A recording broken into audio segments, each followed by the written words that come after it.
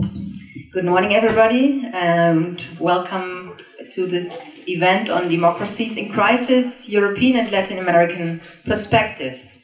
I'm very glad to welcome you here. I am Brigitte Ritter-Weifen. I'm currently holding the Martius Chair for German and European Studies, Cátedra Martius de Estudos Alemães e Europeus, here at the University of Sao Paulo. It's connected to the Political Science Department. And it's a visiting professorship that is sponsored by the German Academic Exchange Service, DAAD.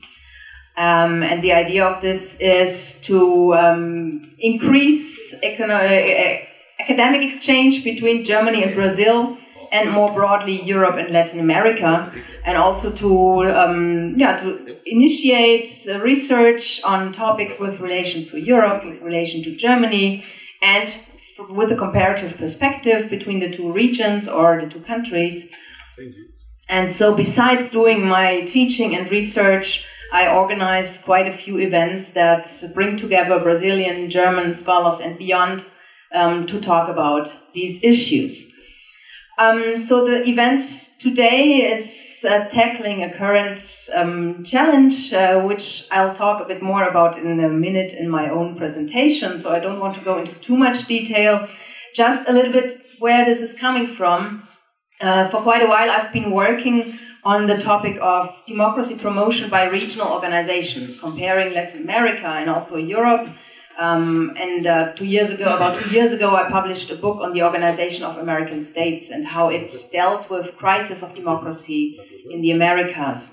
So I kind of came from this perspective more from the area of international relations and external interventions in democratization processes. However, when I did the research on this question, already starting with this during the time of my dissertation almost 10 years ago, and then continuing with this book that was published 2 years ago, I realized that's a question that is at the borderlines between international relations and comparative politics. And this is what makes it, for me, especially interesting. And so looking at it from the international relations perspective, to look at the organizations and what mechanisms they have to protect democracies is one thing. The other thing is, of course, to define the object that is in crisis, to really think about democratic development in member states, to reflect on how can we actually perceive or how can we actually conceptualize democratic development and crisis of democracy, which is often quite unreflectedly used in the debate on international reactions to these crises. And so when going through the literature and also debating with colleagues such as Wolfgang Merkel from Germany, we've been in contact about this topic for quite a while, and I realized that there are quite different ideas when looking at Latin America and looking at Europe, and the scholars that discuss crisis in Europe and crisis in Latin America had quite different ideas of what they mean by a crisis of democracy. And so I think this was kind of the initiating thought for the event, to look at crisis of democracy from a comparative perspective. So the major intention of this event is to start from a theoretical conceptual perspective and see what is out there in terms of crisis theories. Does that help us in any way to define crisis of democracy? And if it's not yet satisfying, what could we do to conceptualize crisis better, to make it a better term that is manageable for doing comparative research?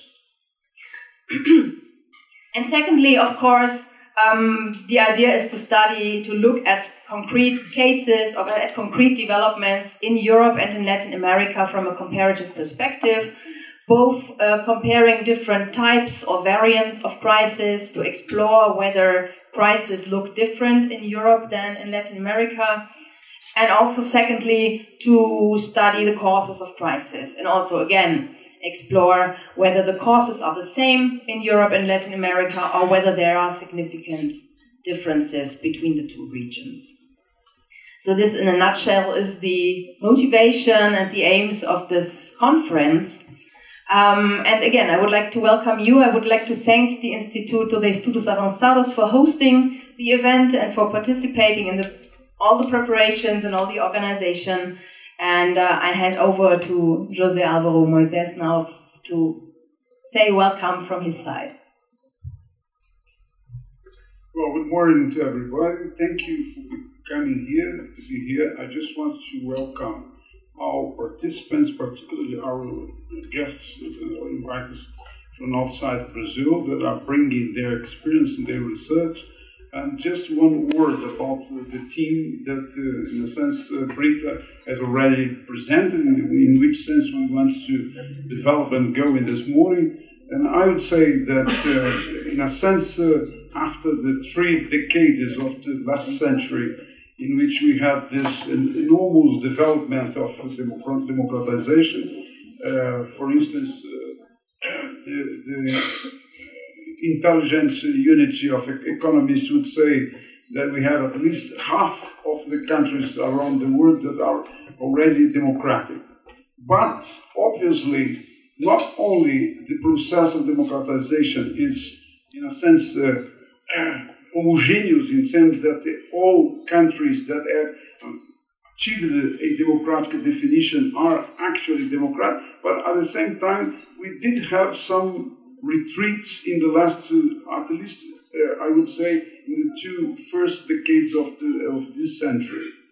Some countries are actually defined as illiberal semi-democracies or hybrid kind of democracies, and some others are quite clearly going in the direction of restoring dictatorship or eventually some kind of authoritarian experience. I would mention Russia, Venezuela, and Turkey.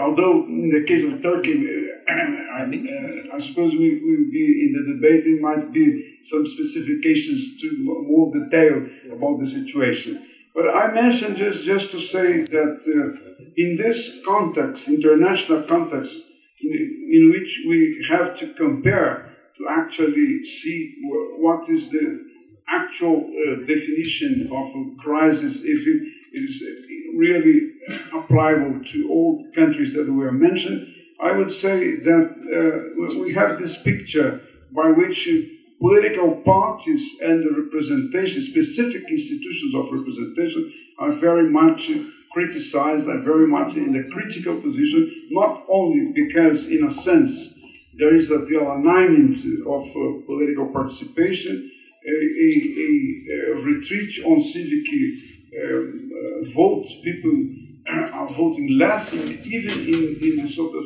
more stable democracies, not only the new, but also the older democracies. And in a sense, this puts some new challenge that goes not only in terms of the empirical experience, but also in terms of the theoretical possibility of defining this. I think that it is very important to go into this new experience. Even so, I would say that sometimes there are a tendency to define as crisis of democracy, because in some countries, and particularly in more developed countries, in which democracy is more old, there is a tendency by the electoral results of experiences more in a conservative kind of tendency. And I don't think it's a good start to define the crisis by looking at countries that are all right-wing or have defined by electoral definitions to be in a position that is more conservative. Maybe we should go in a sort of more deep analysis to understand the real nature of the crisis and to understand whether democracies are able to evolve and, in a sense, to change this pattern of that many people tend to interpret as a crisis. So welcome to everybody. I think we are going to have a very critical discussion on different issues of this related to the main theme. And I just want to wish to everybody a very good seminar, very good debate. Thank you.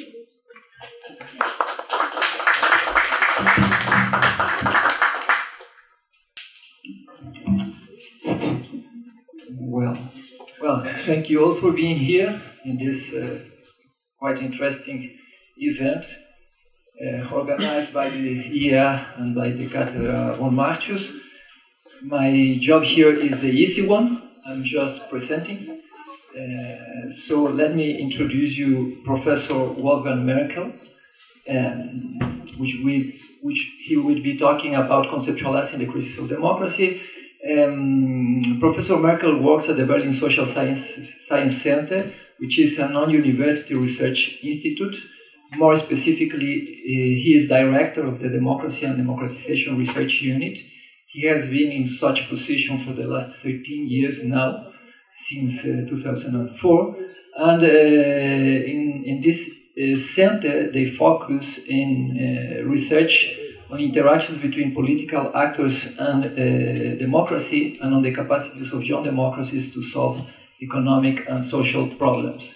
He is as well professor of comparative political science at the Democracy Research Humboldt University, and he is now head of two ongoing research projects, I would say fairly large research projects. The first one, a project called Against Elite, Against Outsiders, Sources of Democracy Critique, Immigration Critique, and Right-Wing Populism. Yesterday we had the opportunity to hear some findings about this project. And the second fairly large project, which they call within the research unit of the professor Bridge Projects, it's the political sociology of cosmopolitanism and communitarianism. We have also heard yesterday some findings, some positions about emerging of this project. Professor Merkel has a number of books and articles published, and all of them in the research fields that Professor Merkel work in, which are political regimes, democracy, dictatorships, democratization, political parties, and social democracy, social justice. So this is for Professor Merkel, and I may wait to present Brigitte before he talks, okay? So the dynamic, it's quite simple. We are expecting to have presentations between 15 and 20 minutes. So I'm just signaling your time when we have like 15 minutes. Is that okay for you? It told me 20, but I can do it 15. No, just 15. Then you can have more 5. It's just an advice to let you. I don't want to negotiate right from the beginning. Okay, and then we open and go to the floor and for the debate within the audience and among the panelists. So, Professor Merkel, please. Thank you very much, Adrian. Good morning to everybody. I immediately jump into my presentation, or not immediately. I pick up one point José Alvaro mentioned in his brief remarks at the beginning, that we are observing some kind of retreat of democracy during the last 2 decades. How do we know it? Is it enough to point at Russia, which was never, according to my point of view, a democracy, and to point to Turkey now, which had tremendous problems as what I would call a defective democracy? Is it not something we have constructed as a cognitive trap in being overly optimistic in measuring democracies in the 1990s? So sometimes it seems to me we had this euphoric ideas, even if we criticized again and again Fukuyama, but in a way we thought it's going up and up and up, and then we had certainly a period of stagnation. I will show you the cognitive map. So this is a cognitive map which leads me and should lead you to my brief presentation. I will talk about democracy. What do we mean by democracy? And simply, it is a contested concept. Then I will talk about the concepts of crisis we know, or let's put it this way, the term of crisis we are using, as you will see very briefly in a moment, that I do think that we do not have a concept, an analytical concept for a crisis of democracies. Then I will show you what I think crisis theories can explain and cannot explain, and I will present finally 3 different strategies which have to combine in order to test the crisis hypothesis. A colleague of ours has counted more than 500 adjectives if it comes to democracy: liberal, representative, guided, directed, repressive, defective, or whatever democracies. But if we do it, reduce the complexity very simply, one could distinguish these different concepts of democracy or group it in 3 categories: minimalists in the tradition of Schumpeter in the early Downs, and then mid-range minimalists are arguing it's all about elections. Elections are not only the core element of democracy, elections are democracy itself. Then theoretician who think it's not only about input, it's input but also the institutions and procedures we connect to the throughput in an Estonian sense. And then we have maximalists who argue it's about input, throughput, and the performance, the output of the political regime. What I want to say here, it depends very much which is your starting concept of democracy, because this determines to some extent whether democracy is in crisis or not. Minimalists will hesitate very often to see democracy in crisis, where maximalists see, so to say, a permanent crisis of democracy. So the hypothesis goes, the more minimalist, the less crisis, and vice versa. However, I think at present it is simply inappropriate to use a minimalist concept, because elections may be intact, even in some kind of hybrid regimes, even to some extent in electoral authoritarianism, but many other dimensions, especially the rule of law dimension, minority rights, and so forth, are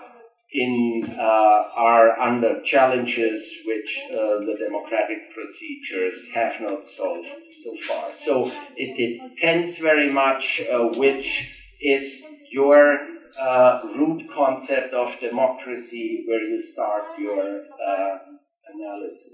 I hope it works. I don't go through the whole concept. This is a concept I am using. It is not only a normative concept, it is an analytical concept, and it's made up of 5 different partial regimes of democracy. The core is clear. This is the electoral regimes, but in order to make democratic elections democratically meaningful, these elections have to be embedded. They have to be embedded in additional political regimes. They have to be a guarantee of political rights. And political rights are not very important and relevant if they are not a guarantee of civil rights. So both regimes have to be intact, have to work.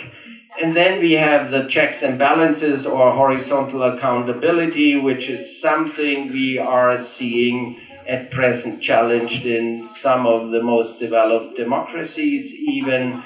And the 5th partial regime sounds a bit strange to somebody. It means, do the authorities we have elected in democratic elections indeed the power to govern? Or do we have other actors or arenas like deregulated markets, which determine to a large extent political decisions in monetary policies, fiscal policies, and so forth? Or are they, do we have supranational regimes which govern our democratic life more than domestic political systems? And in the corners, you have prototypically some kind of challenges democracy has to master and has to solve these problems, and I don't go now into these different challenges. I said at the beginning, we are using in social sciences or in political science probably none of the terms more often than crisis. However, I do not find it very much defined. And therefore I'm distinguishing between two different types of crisis, at least in two different meanings we are using the term. The first one is a classical metaphorical meaning taken from the medicine, the medical sciences, and this is a question of life and death. It is a question of existence and non-existence. This is a typical and classical term. It is a question of survival. Political regimes, so my argument goes, or democratic regimes are in crisis if there is a crossroad situation where these regimes can collapse. This is the understanding what the historians and philosophers have developed out of the 17th century when they are writing about crisis. And there is also an additional point. It's not only a crossroad situation, but decisions have to be done. And these decisions are decisive whether a political regime survives or not. We have clear examples where democracy or democratic regimes collapse, where we could at least say ex post there was a certain period where these regimes were in crisis before they collapsed, and I don't run through all these examples I have written here. But we use the term much more often in a more diffuse way, meaning there is some kind of latent crisis. There is a slow decline. There we are observing erosions of the quality of democracy. We are seeing unfulfilled normative promises of democracy. So it is about erosion. And it's not something where we would say this is a classical crossroad situation, an existential threat to democracy. But my main criticism, or what I think is the main deficit of all these thinkings and concepts of crisis, that nobody has ever defined where is the threshold. When does a crisis begin? When does it end? And if we are continuously talking about the crisis of democracy, then it is probably the normal state. Then the term is semantically paradox. And it's clear here again, if we use the meaning of an acute crisis of democracy, we certainly have a small sample, only a small sample among the democratic regimes. But if we use it in a more diffuse way, then you can come up then with Germany and how somehow France are in crisis because right-wing populism is emerging. And it is something which is analytically, at least to me, completely unclear. I don't go through it because I have 50 minutes. I just want to say we have here, you have exemplarily 4 different theories of crisis by Habermas and Offe, basically a legitimacy crisis driven by problems of capitalism. You have the famous Grossier, Watanuki, Huntington overload crisis of big governments. Big governments are no longer able to govern because they have too many things they have to govern, and then you have the post-democratic situation by Colin Crouch and others. And Huntington, late Huntington's, one of his latest books, he simply is seeing the base of a political regime, the political community is eroding. This is a highly problematic book. I don't go into it. None of these 4 types really solves the threshold question. They don't say something about it, and this is what I think is missing if we are using crisis as an analytical concept.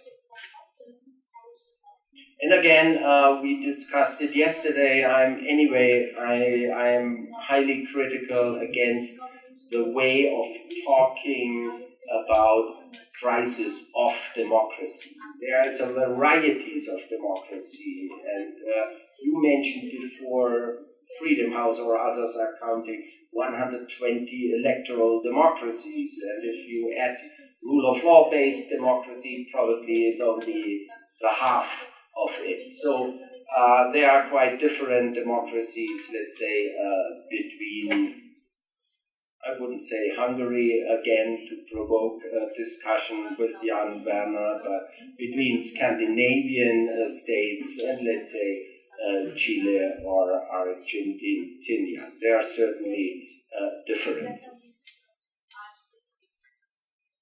The second point I want to mention, we do not have a theory how we deal with this simultaneous developments, meaning on the one side, in certain partial regimes, in certain dimensions of democracy, we have seen during the last decades quite impressive improvements. If we look to the gender question, if we look to minority rights, and so forth, the rule of law has been strengthened quite a lot during this time.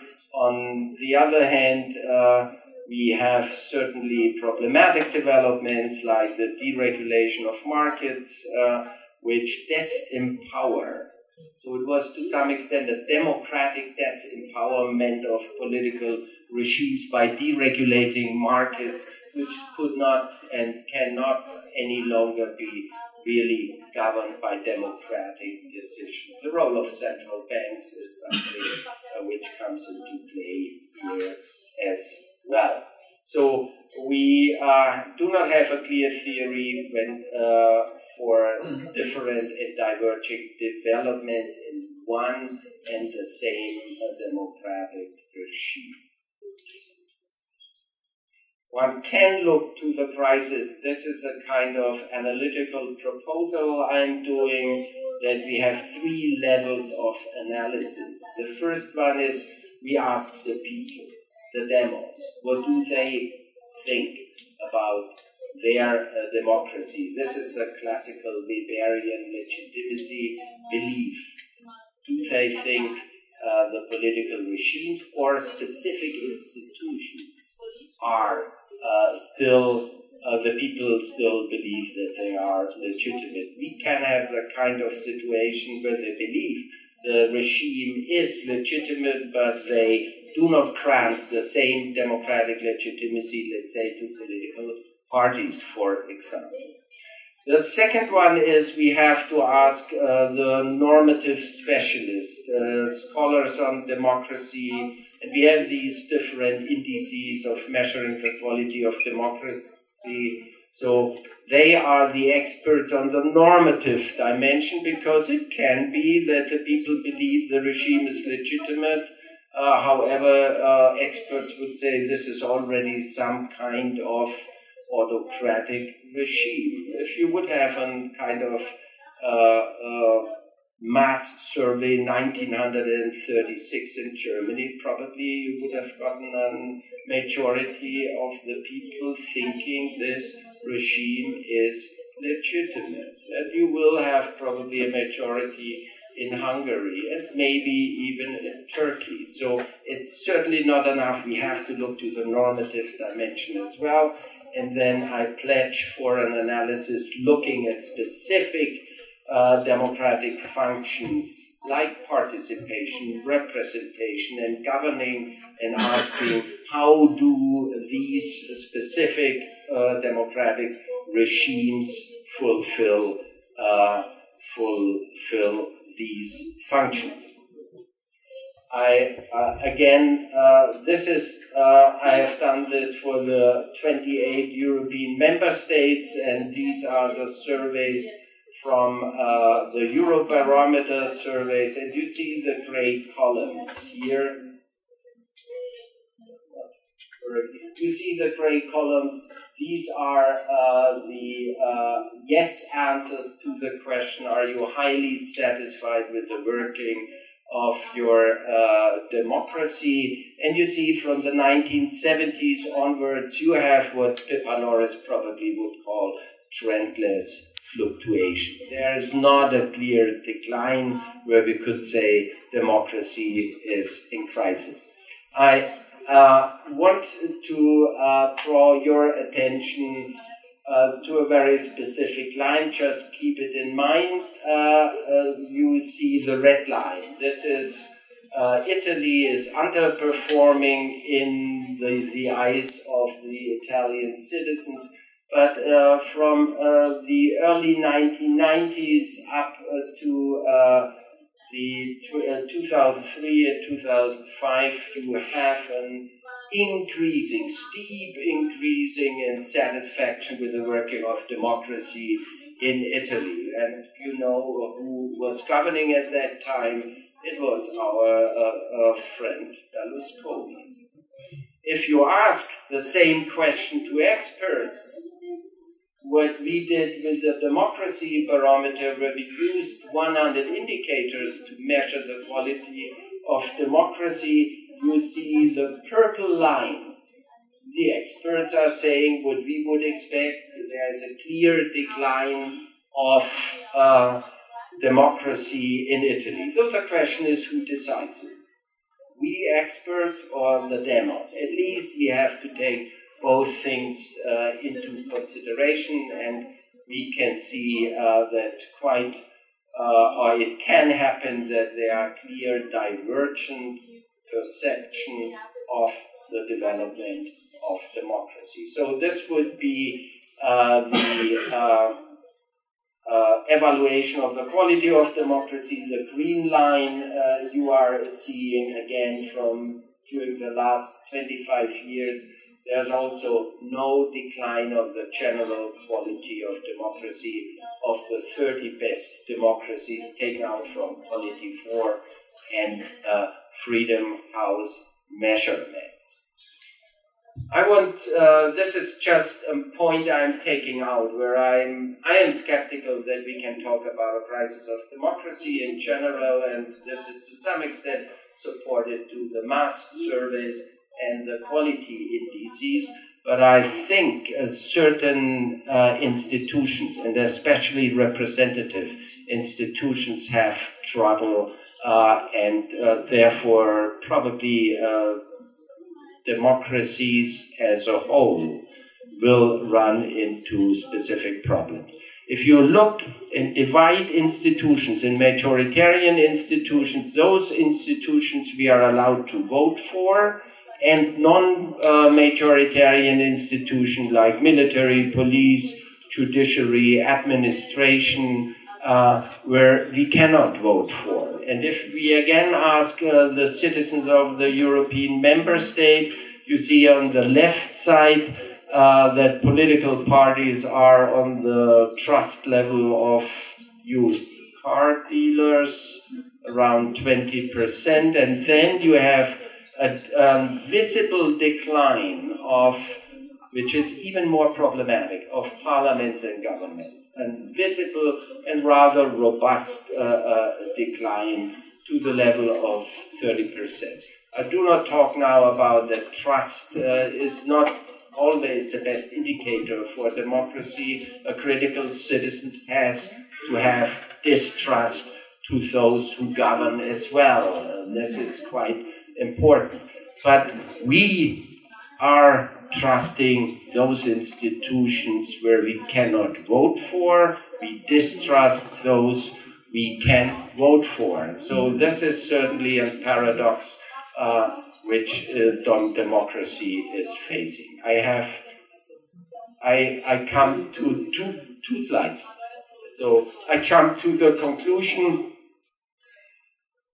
My problem with the talk on crisis of democracy is that holistic crisis of democracy cannot be tested, so we cannot falsify or verify. We can have some plausible arguments, but for empirical researchers, this is certainly not enough. As we have seen, if we check the democracy indices, there are no crises of clear signs for a crisis of democracy, and this is supported by mass surveys as well. The threshold question, which is quite important, has not been solved theoretically so far, and we do not have good theories how we deal with improvements and worsening of democracy. Last slide. There are trends behind this wheel of seemingly trendless fluctuation. There's a shifting axis of democratic legitimacy from majoritarian, I have to turn it around, from majoritarian to non-majoritarian institutions. And what we were talking about yesterday, what I consider is a big problem of our democracy. They have become 2/3 democracy, 1/3 simply does not take place, does not participate, is not sufficiently represented, and we are comfortably living to some extent, at least in Europe and in the United States, up to the last time at least, with this 1/3 completely excluded from a proper democratic participation. So I leave it with that, and I hope it became somehow clear that we have to do still analytical and theoretical work for developing an analytical concept of crisis, and maybe it contributes that we are somehow more cautious when we are using the term in order to describe the state of democracy at present.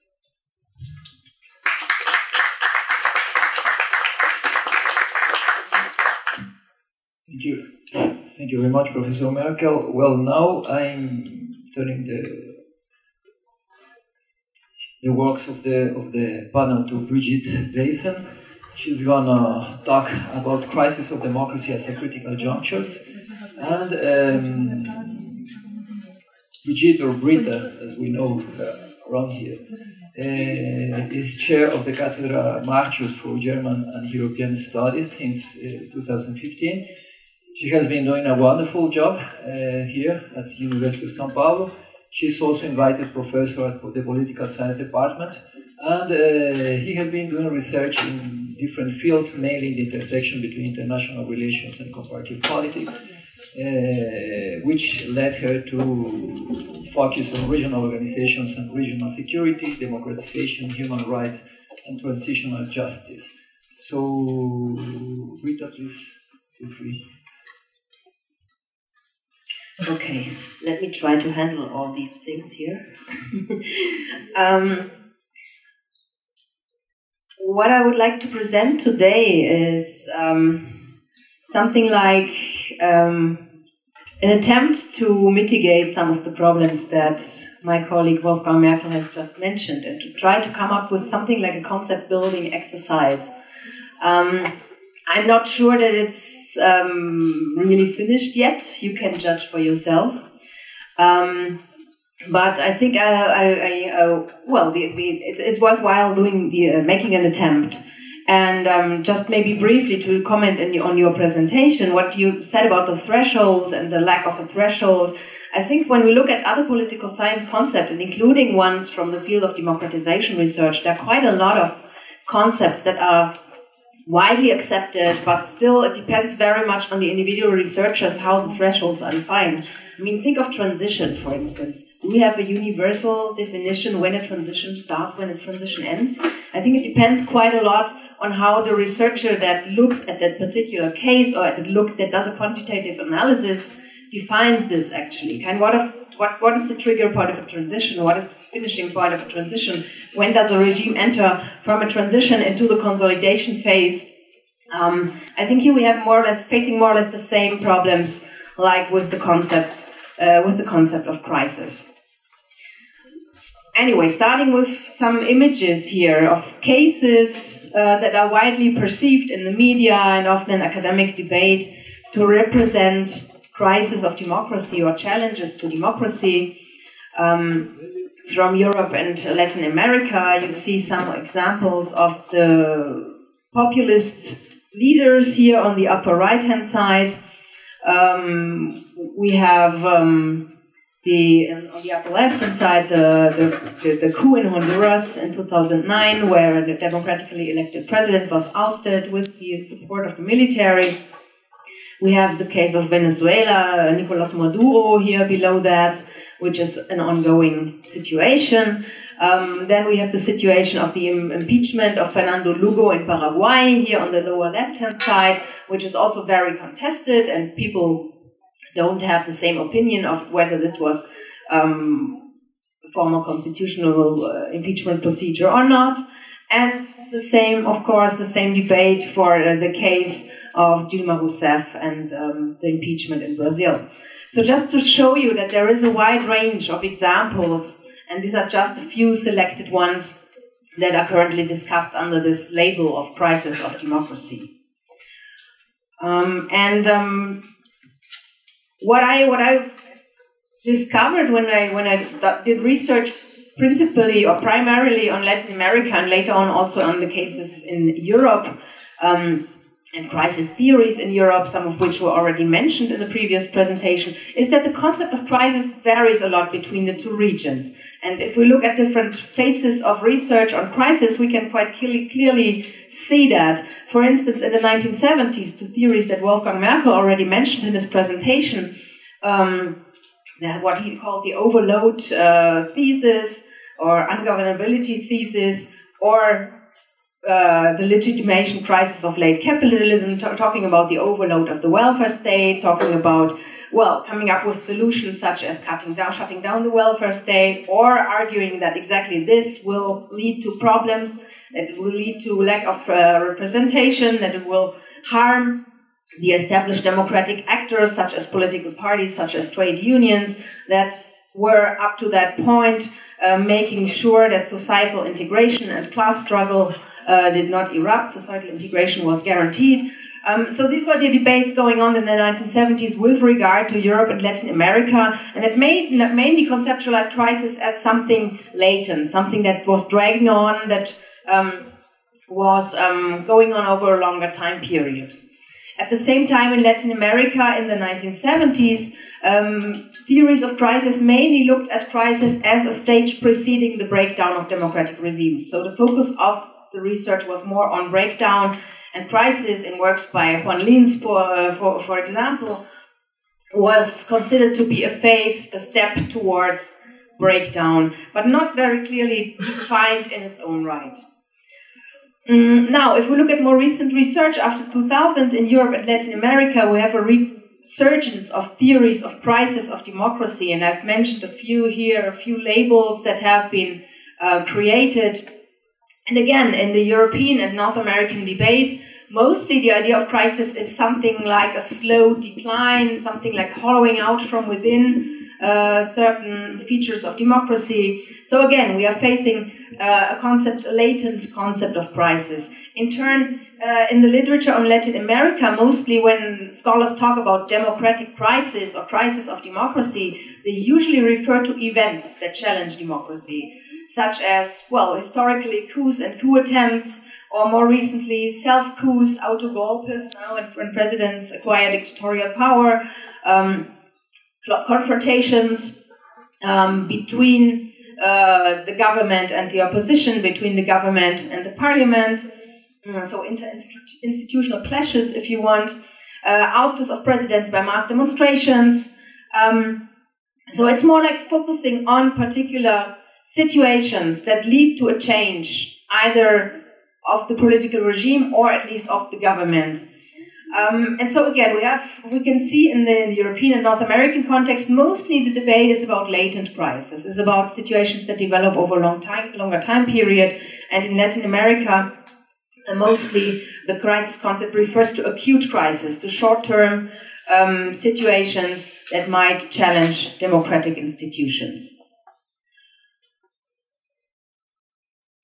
Now, if we approach this term of crisis, try to solve a bit this term of crisis from a definitional perspective, Reinhard Koselleck wrote an article about the history of science of the term of crisis and comes up with several interpretative possibilities. Crisis as a process concept, as a chain of events that culminate in a decision-making situation in which action is required. The ultimate decision concept, where crisis is a sudden radical upheaval that leads to profound changes, and the iterative period concept, if you want, crisis as recurring potential turning points in the course of time. So why I highlight this is because I think already several of these variants already combine the possibility of having a latent development that then leads to some sort of point of escalation, or develops to a point where a decision situation emerges. And so this suggests that it is not absolutely absurd to think about combining these two concepts, and to combine a latent concept of crisis with an acute concept of crisis, and to frame actual events in these terms. Now, the definition, therefore, that I propose for crisis of democracy in particular would be to conceptualize crisis of democracy as serious systemic disturbances of the democratic order, which endangers really its normative core. So it's not, if we have mass protests about particular policies, that would not be a crisis of democracy. But if democracy itself is challenged, and this includes even undemocratic or semi-democratic ways of ousting an elected president, of course. So the scope of this is if the significance of democracy and the functioning of democratic institutions themselves are questioned or are challenged, when this is at stake, really. The severity that there is actually, that the changes or what is going on is potentially substance changing or life-threatening for democracy. Strategies could vary, of course. We have more ambiguous situations where actors bend rather than break norms, and then more clear-cut situations where clearly democratic norms are violated. The origin, there could be several different types of actors involved, either within the regime itself, democratically legitimized actors, or exogenous actors, meaning extra-institutional, non-democratically legitimized actors. And again, the timing could be incremental or sudden. One way that I thought about this is actually, this would need to have a question mark, to think about crisis as critical junctures. So especially if you think about acute crisis, of situations that escalate, that demand a decision, we could think of crisis as something like a critical juncture as conceptualized by historical institutionalism, something like a turning point, a phase of institutional uncertainty, of institutional flux, during which substantial change is possible, and one institutional path may be abandoned in favor of another one. So this is the idea, that the crisis can actually influence, can impact on the democratic institutional architecture, if you want. Of course, the outcome is more open. I mean, there is a debate, both in the research or both in debates on critical junctures as well as in crisis theories, whether the definition of crisis automatically requires a substantive change to take place.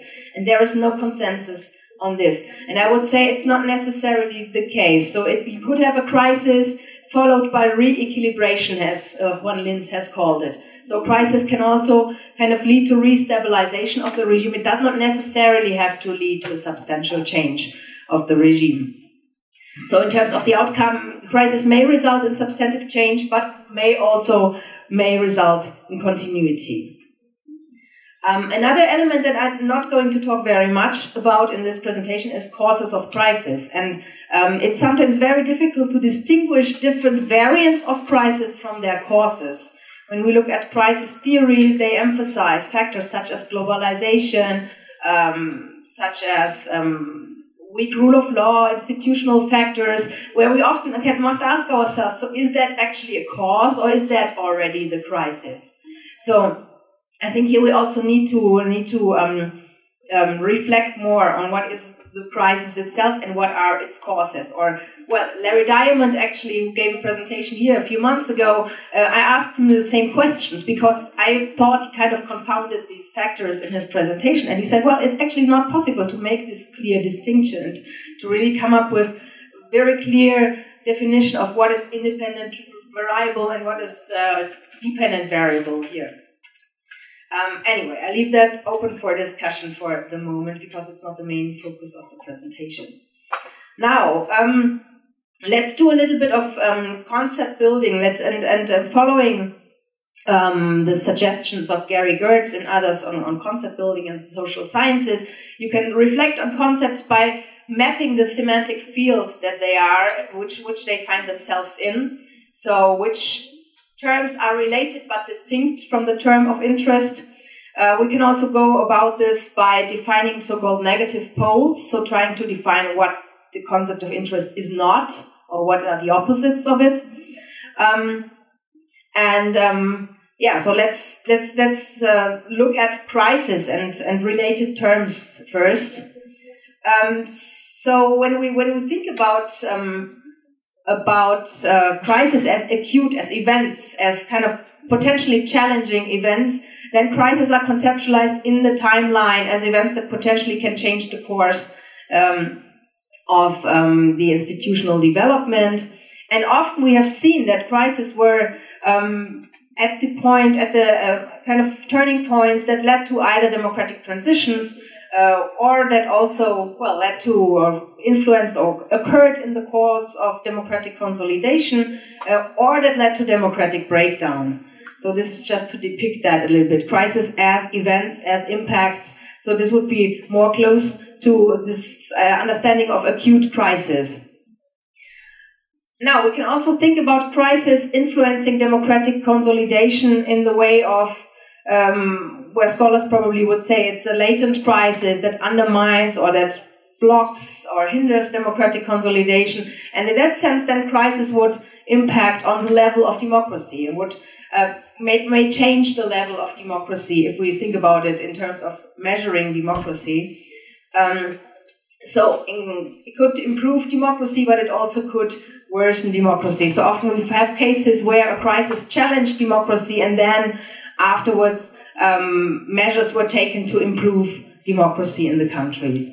So this is another possibility. And the third, of course, possibility would be to look at related or at subtypes of crisis, so to say, or variants of crisis. And I just list a few of them, such as military coups, autogolpes, constitutional crisis, political conflicts, electoral fraud, irregular government change. So all of them often are defined as crises and would amount to a situation where democratic norms are challenged. Now, when we think about the negative poles, we could say that, as I showed before, a crisis can undermine or challenge consolidation when it is a latent crisis that drags on for a longer time period. Obviously, it runs counter to democratic consolidation. But when we think about crisis more as events that have an immediate impact, it challenges stability. So we can distinguish crisis from both of these concepts and say, okay, we have latent crisis or acute crisis, both of which would fulfill the definition of crisis, and both of them would challenge these negative poles, either consolidation or stability. And then when we think about how to operationalize that, what could be potential indicators? I think both with respect to latent crisis and with respect to acute crisis, we could make a distinction between either the government being the key actor and violating democratic norms, and there are many cases of democratically elected government that then undermine democracy, or it could be endogenous actors, democratically legitimized actors, parts of the institutions that challenge the government, so sort of an illoyal opposition within the parliament that question mechanisms of democracy. Or we can have external actors, external meaning not democratically legitimized actors that question democratic norms. And these three types can be identified both for latent crisis and for acute crisis. And of course, these are very general indicators, but you can easily think about, well, how to study them. For instance, of course, if we have questioning of democratic norms, it was already mentioned, we could look at what the population says, we could also look at what experts say. Now, as I don't have much time left, I think let's move on. Because what I argued before is that often latent and acute crises occur hand in hand. They are often connected. Often an acute crisis is the starting point that then leads to a latent decline of democracy over a long time period. We also find the other example that the latent crisis has been developing over a certain time period and then all of a sudden ends or culminates in an acute crisis. Then we also have cases where there is a long-running latent crisis and then several points of culmination. Well, thinking about examples, when we think about the case of Venezuela currently, for instance, for a long time there has been a talk about a crisis, about a decline of democracy, and now more recently we can identify certain points where really substantive institutional changes have taken place, and this could then be conceptualized as acute crisis within a longer running latent crisis. But there are also crises where they run at the same time without being connected, so where different aspects of democracies are being challenged. Say there have been constitutional changes on the one hand that have been going on for latently for a longer time period, and then all of a sudden there is a threat, there is a military mutiny or something like that, that has nothing to do with the origin of the constitutional change, and then they occur, like in the example D, in parallel without being causally related. Okay. So just very briefly, another possibility is to identify certain types of crises.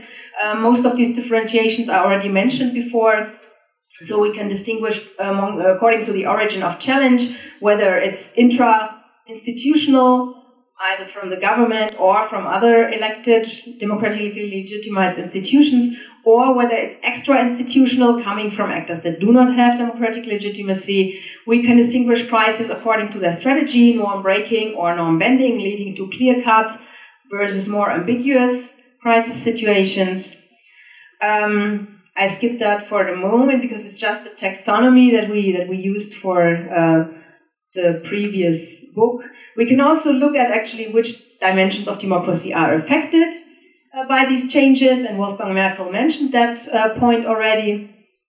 Or we can distinguish them according to the outcome. So the question whether the crisis led to re-equilibration, to a change in government, to a change in the democratic regime as such, or to regime breakdown. And just to conclude, what is the aim of all of this? That might seem, as I didn't have enough time to go into concrete examples, it might seem very abstract. But just to summarize, the attempt is to come up with a uniform framework for debates on crisis of democracy in Europe, Latin America, and potentially also in other regions, to distinguish the phenomenon from related but distinct terms. So I think one tricky issue is, for instance, to distinguish crisis from actual decline of democracy, because often we talk about crisis in terms of, or we say crisis when we actually mean decline of democracy. And I would argue that actually what the crisis is actually the situation that creates the conditions where then later on the decline is the effect. And so I think it's important to make that clear, to distinguish crisis from related terms. Also to distinguish crisis from their causes and their outcomes. So once we have a more clear idea what a crisis is, we can start coming up with causal theories of what are potential causes and what are potential consequences of crisis. The taxonomies that I quickly presented at the end allow us to identify different types of crisis, or also different dynamics of crisis regarding this going hand in hand or not of acute and latent crisis.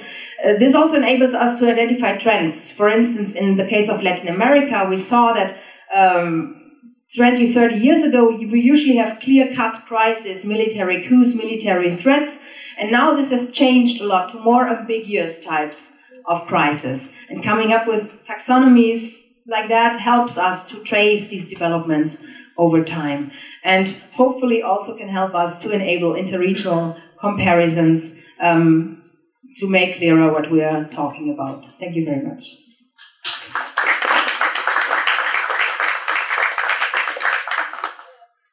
Well, thank you very much, Britta. I think we already have some interesting ideas for the debate here. Britta even posed some ideas to be dealt with by Professor Merkel. But maybe we can open the word to the floor just to have some extra insights for the debate, and then we give back the word to our panelists. So, Professor Mayhini, please, and you continue. Thank you both for the very interesting presentation. For Wolfgang, I would like you to elaborate a little bit more about the last line of your conclusions, that is to say bad news, because it seemed very interesting that you didn't have the time to talk about this. And for Britta, I wonder if this idea of crisis as critical juncture applies much more to acute crisis than to what you both said about latent crisis. Because junctures, suppose that you go either way or another, and in that case you must specify the alternative pathways. But when you talk about erosion, decay, I cannot see this as a juncture.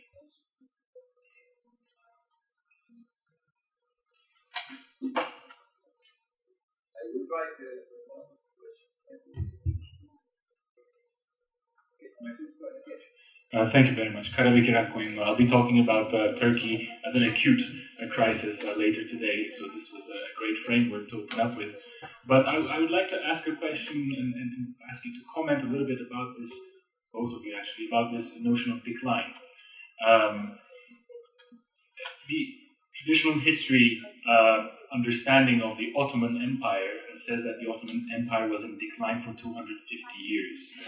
Edward Gibbons said that the Roman Empire was in decline for 1,500 years, and at least 300 years in the West. And from the perspective of normativity, from the scholar's perspective, is there any way to go beyond this subjective notion of decline?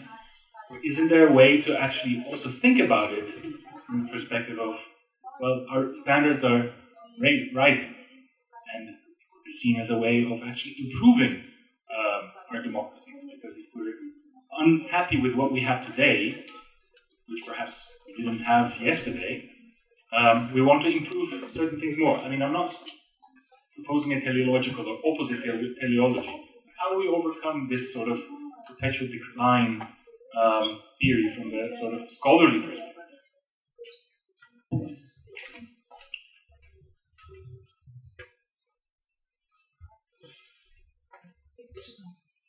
First of all, I applaud the strategy of disaggregating these very general diagnoses of decline as much as possible, getting us away from this very simplistic Freedom House style approach of, the market for democracy is up or the market for democracy is down. But I wanted to also ask about one aspect that, as far as I could tell, neither of you mentioned, but that will be often mentioned in sort of more journalistic accounts in crisis today. And that is changes in the conditions of political will formation. Or put less abstractly, changes in the public sphere. In some cases, of course, when you think about, let's say, newspapers, it really is a crisis in the traditional sense. Newspapers are dying, disappearing completely. Do you think this is overrated? Do you think we only sort of see this as part of a crisis because we idealize the past? Or it shouldn't really figure into the discussion? Thank you. The last question, please.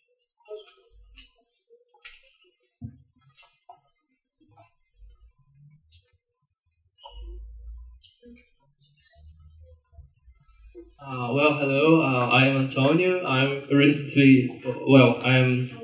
undertaking my master's degree studies here at USP, specifically at the DCP, Department of Political Science. And first of all, thank you, Britt and Professor Merkel, for sharing your ideas. But actually, my question has to do more specifically with something Professor Merkel, mentioned yesterday. And I couldn't properly at the moment elaborate my question, but I will seize the opportunity to ask you now. It has to do more specifically with your ideas on cosmopolitanism and communitarianism, which I found very interesting. And still, it has to do with what you mentioned regarding cultural assimilation, which I found interesting that cosmopolitanism in terms is more multicultural, and would disfavor, for instance, an approach of cultural assimilation, whereas communitarianism would favor a more distinctive cultural choice, for instance. So my question has to do with the relationship between cosmopolitanism and nationalism. And I'm here understanding nationalism not necessarily as a xenophobic construction, but more properly as simply a cultural community, a sense of belonging which goes towards a national project, for instance. So my question is, what's the relationship between cosmopolitanism and nationalism? Are they mutually exclusive? And how to properly frame the issues of representation? What I mean by that is, for instance, what's the degree by which cosmopolitan policy, for instance, will favor representation of minority, which later on could actually end up questioning this very same cosmopolitan order, by sense, for instance, a more strictly nationalist approach? And, well, if you could please elaborate, it would be very useful to me. And, well, this actually has to do with the question here in terms of regime stability and democratic decline, if we consider it from the optics of representation and granting of rights. So thank you in advance, sir. Thank you. Then, Professor Merkel, please. So I think, Britta, we can do a division of labor, and it's a very difficult question you can answer, and I pick up the easy question at the beginning. Angelina, bad news, what I meant, bad news. If we come to the conclusion that core institutions of democracy under particular pressure of losing trust among citizens, then we can think about, are there other institutions, procedures, and actors which can, so to say, take over the functions of these core institutions, meaning in participation, in representation, and even in decision making. And then we have this wonderful democratic innovation, sometimes even referenda, which are not a real innovation. We can be dated back 2,000 years and more. But we have citizen councils, we have participatory budgeting, we have all these mini-publics, Fishkin in the tradition of Jürgen Habermas and so forth. I think these are innovation which can complement to some extent the core institutions. But I have problems to understand beyond referenda how they can be rolled out on a national level. They may be very good on a municipal level, but I have tremendous problems if it comes to core policy making. Let's talk about fiscal policy. Let's talk about social policy. You need national regulation. You need highly legitimate actors to come to decision. So my skeptical point of view is first, you cannot roll it out really to a national at a national level. It is unresolved. What is a specific relation of the decision-making bodies of representative institutions on the one side and these participatory institutions on the other side? Is there a hierarchy of democratic legitimacy, as constitutionalists would argue, would say if one body has a is ranking higher in democratic legitimacy, should make the decision. The second point, this is maybe very much a European point of view. Tami Pokrzywinski, my collaborator and colleague at the WZB, is reminding me that my argument, you have an even higher social selectivity in democratic innovation, does not apply very much to Latin America. In Europe, you see clearly it's only the educated, sometimes the young and the retired people who are engaging.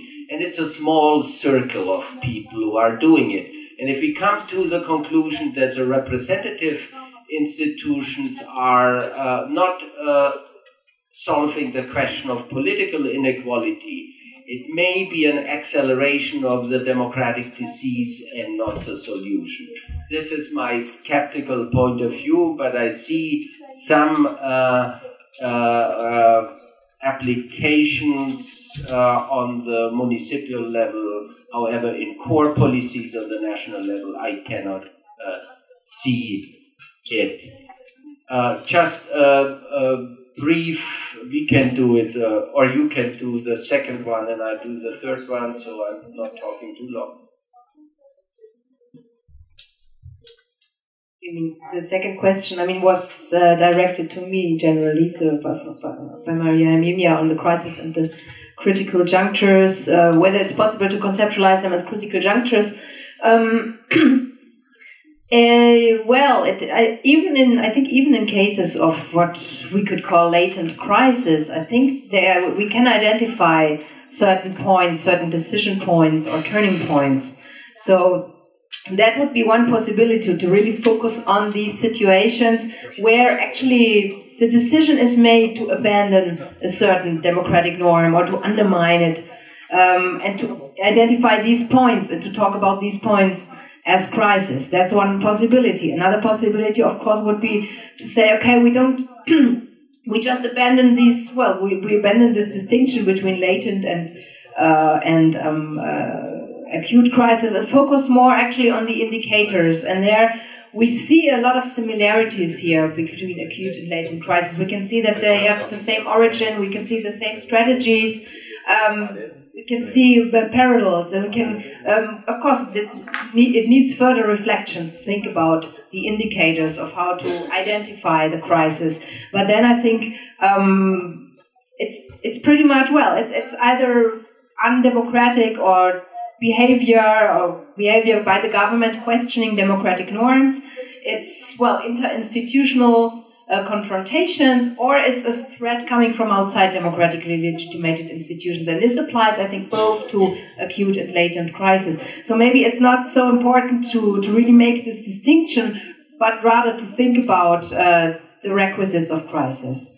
Do you want to continue now, or how are we doing this with the next question? I can do it. Sorry, I did not get your name, my Turkish colleague. Karen. Easier to know. I don't repeat it for the moment. I do some exercises during lunch.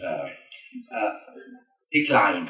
How can we evaluate the decline of a political regime beyond subjective evaluations?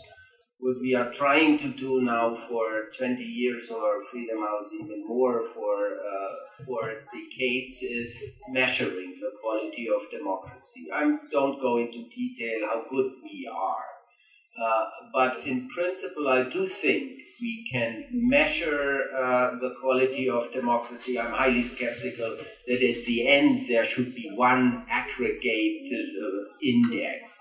This is always problematic because it washes away all these different developments I'm talking about, that you have dissimultaneous developments. Some are leading to a decline of the quality, and some of them are improving it. So we can look over time, and as an empirical researcher, you are enjoying these time series always. And as bad as these figures sometimes are, if you have time series, then you use these figures. This is the success probably of Freedom House, but now we have other varieties of democracy measurements from Scandinavia, which probably will dominate the scene. So can look for year, is there a decline?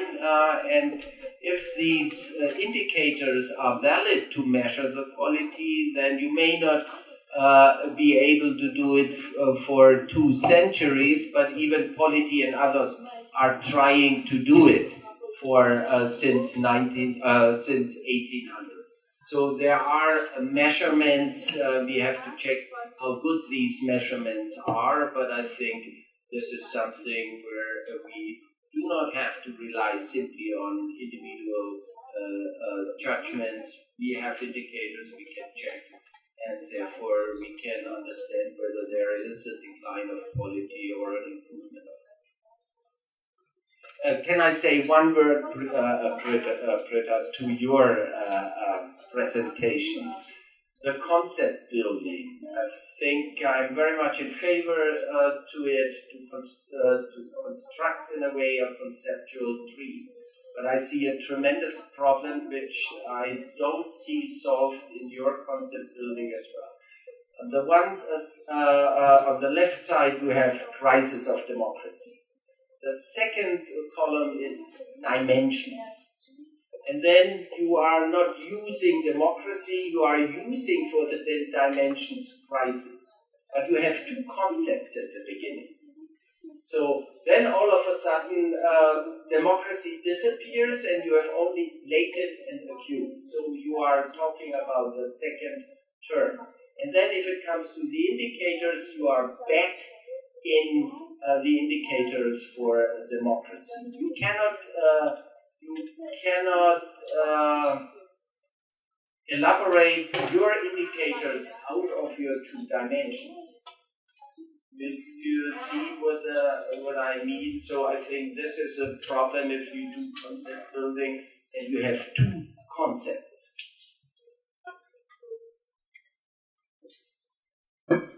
Yeah, I think we have not yet answered all the questions.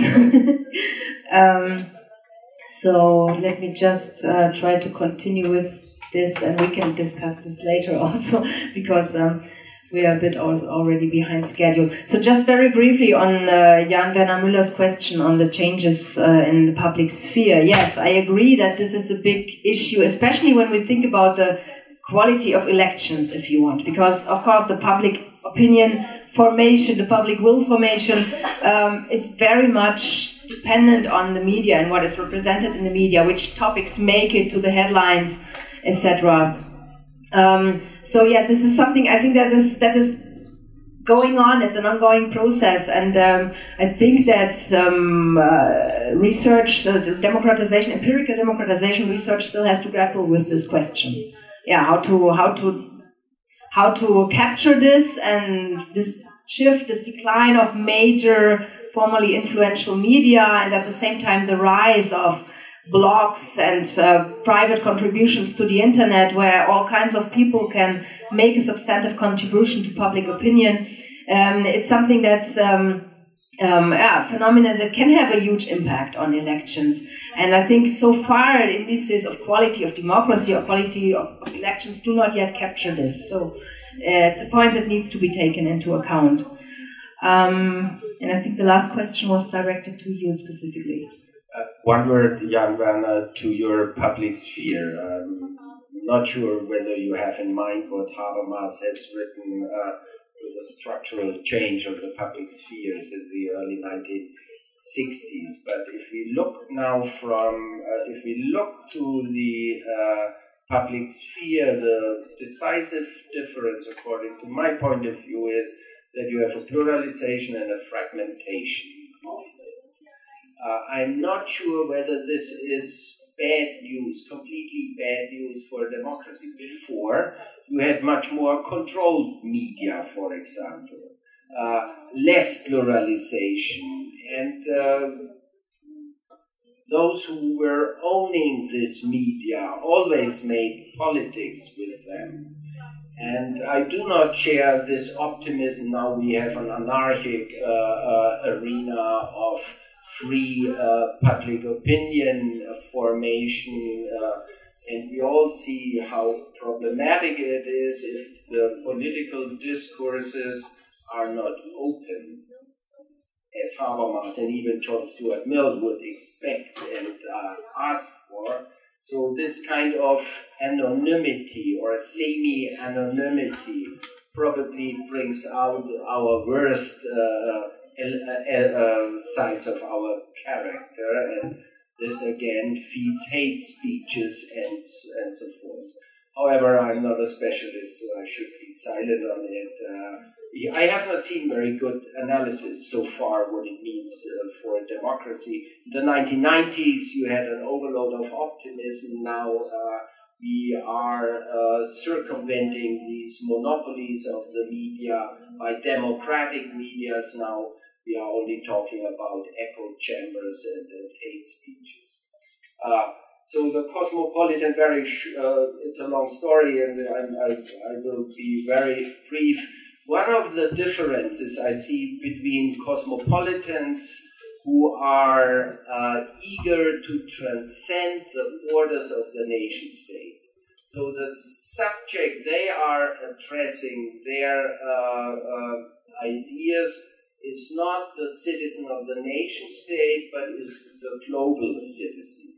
And therefore they are asking, we have to open the borders for refugee and asylum seekers because these are citizens. This is certainly an extreme position of pinpointing at cosmopolitanism. And cosmopolitans are not only for opening borders, they are satisfied with a liberal and free society. Communitarians have the idea the society should be a community, a rather homogeneous, not necessarily in ethnical terms, but in political terms, in terms of solidarity. So on the one side, the classical communitarians, by the way, are not hinting at the nation state, but they are very much on smaller units, on municipalities and at the communal level. What we were talking about yesterday, these right-wing populists, they are taking up some of these communitarian thinking, and therefore I call them nationalist communitarians. They are certainly quite different different ideas about what communitarianism mean, and they are using it and ethnicizing it.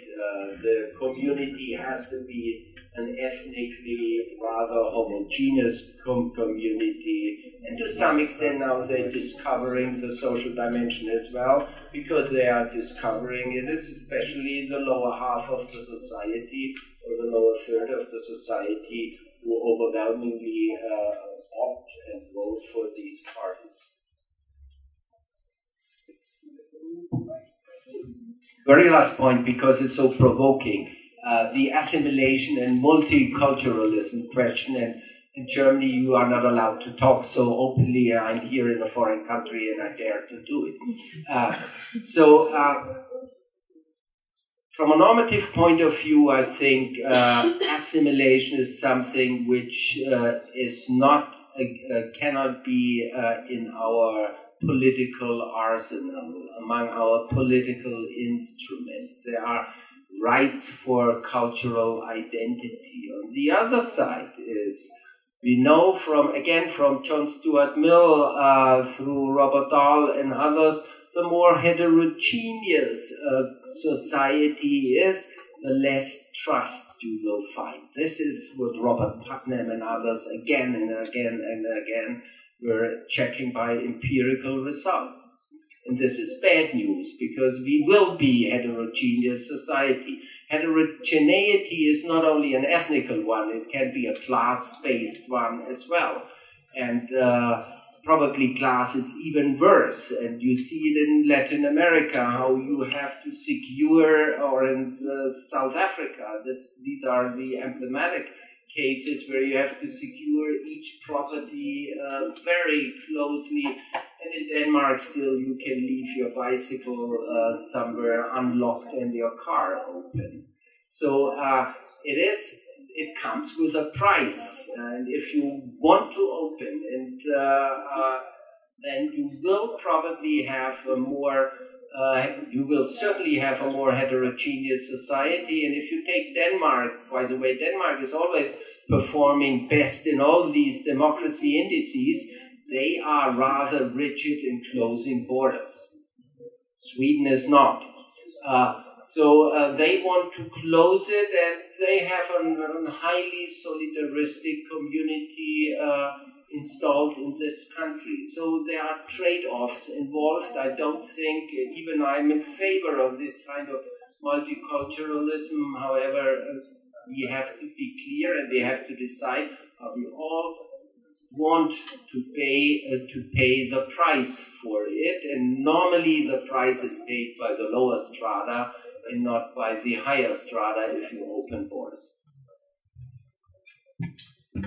Well, I'm afraid we don't have time for another round of questions. We are already behind schedule, so let me thank all of you for your questions. And above all, let me thank Professor Merkel and Rita for your presentation. Thank you very much.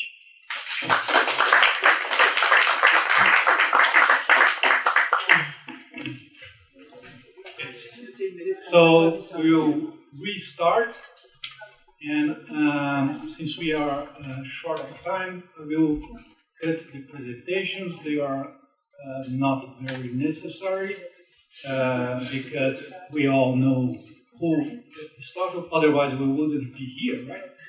So we have Maria Hermínia and José Álvaro Moisés, the two are professors here from the Political Science Department, who are very well known by their works. My name. No. Famous, known all over the world. Okay, so without further delay, we will start with the first.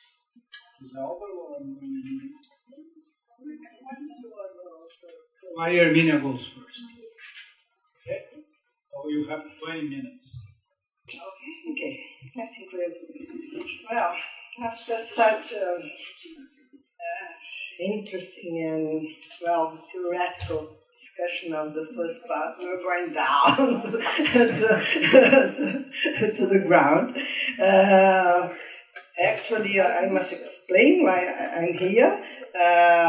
because I'm not discussing the crisis of democracy.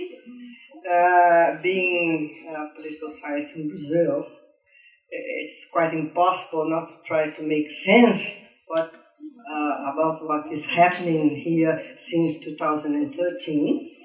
I think that it's not a crisis of democracy, but it's a huge political crisis that can tell us something about democracy in Brazil. I'm not discussing the crisis as such. I choose to look at the crisis from what was happening in society, not in political system, not the parties, not with the main actors of this process. And anyway, what I try to do is illuminating some aspects of the political crisis we are living in, looking towards society. And I have tried to do so looking at two different dimensions or perspectives. Society as civil society, that is to say the realm of autonomous organized groups, and society as mass public, an aggregate of individuals, citizens with values and attitudes towards the political system. In the paper, therefore, I focus on street mobilizations during the crisis and evolution of public opinion regarding the government, especially regarding the former government of President Rousseff and the political institutions. What I argue is that street mobilization have revealed new forms of civil society expression. That street mobilization, although were not the only element of the process, influenced a lot the public opinion evaluation of the government, of course the previous government, the Rousseff government, in different ways and strands along this period. And third, I argue that rapid and dramatic erosion of support for government that, after all, promoted huge social inclusion may be explained, one, by how people explain their own social and economic improvement, and then also on the underlying deeply rooted attitudes regarding political institutions. In the course of writing the paper, I have tried to bring together two academic fields that do not dialogue too much. On one hand, the studies of social movements, and on the other hand, the field that deals with values and attitudes of the mass public. From the studies on social movements, I have borrowed the idea of Rogenband and de la Porta's of light communities, characterized by light identities, loose ties, short-term engagement, and low political identification. And from the literature about public opinion, I borrow from Klingenman's and Dalton's idea of the dissatisfied Democrats, characterized by support for democracy and mistrust and disaffection toward democratic representative institutions. The story is seen from the streets. There is no doubt that the point of departure of our story is June 2013, when thousands of people went to the streets, although at that time different alternative outcomes were possible to the present crisis. In the streets emerged a new civil society of light communities. Dave Greenberg wrote a piece in New York Review of Books called Inside Zuccotti Park, sometime at the time of Occupy Wall Street movement. And he said that Occupy Wall Street movement had a general lemma that was so vague that he offered a blank screen where everybody could project its own aspirations. I think the movement of 2013 is like that.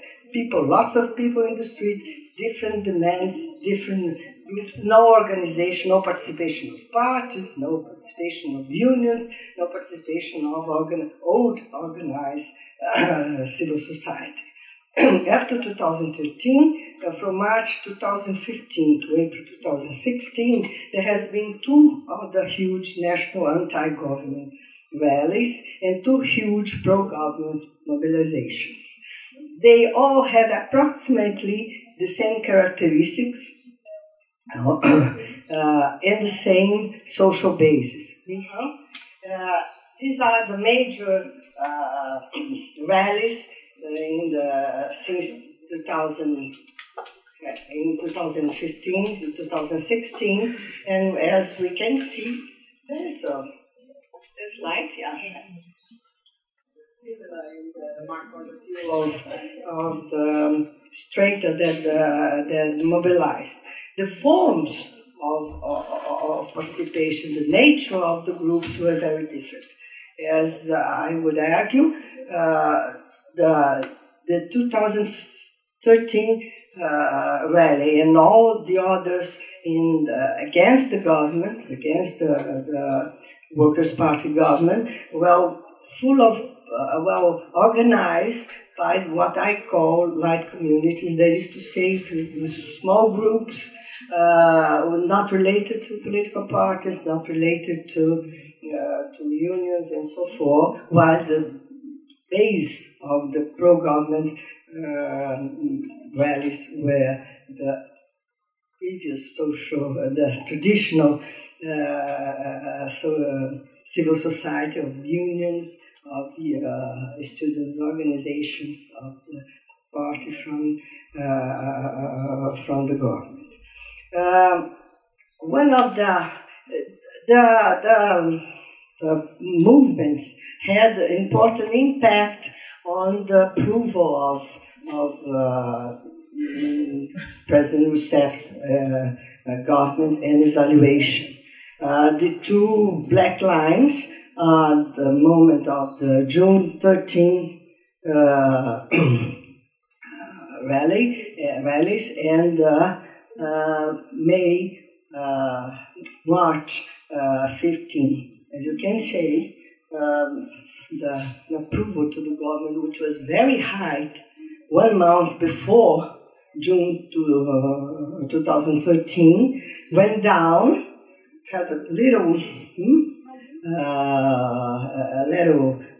improve, and then began to come down even before the first huge movement against the government in 2015. And one of the questions is, since the base of the movements were groups of mid-income strata, much of them have benefited a lot from the policies of government, why they went to the streets, and how to explain it. Here are the data on the improvements that show important improvements in a lot of people, especially of the poor. This is the index of minimum wage. For Brazil, the blue is emerging markets, the red is Latin American and Caribbean, and the green is Brazil. Okay? And this is the index, Gini index also for Brazil, for Latin America, and for emerging markets. So there's no doubt that this period of the Workers' Party government brought improvement in a lot of people, and the emergence of middle groups inside society. I had another table better than that. We have run a survey with these groups of middle income and asked them what the cause, if they have improved the situation. In case of the improvement of the situations, what were the explanations for getting better or for getting worse? Those who said that their situations have improved they attribute there for their own effort to the family and to God. Why? When they explained why their situation is worse than it used to be, the government is the main responsible. The president is the main responsible. The economic crisis is the second. The governor is the third. The mayor is the third. And I myself maybe a little bit. So the interpretation of the facts are hard facts also. They move people and they explain the behavior of people. I think that besides the contingent evaluation of governments that depend on present issues, on discussions, on what is going on. I think that this contingent evaluation is framed, in case of Brazil, by deep-rooted perceptions and attitudes regarding representative institutions, since they predispose the citizens to accept negative information about the government. Politicians, including presidents, lie and cannot be trusted. I think that these are the underground feelings of the people. They are much more prone to be critical. That's why I said we have a democracy with dissatisfied critical citizens, increasingly critical citizens.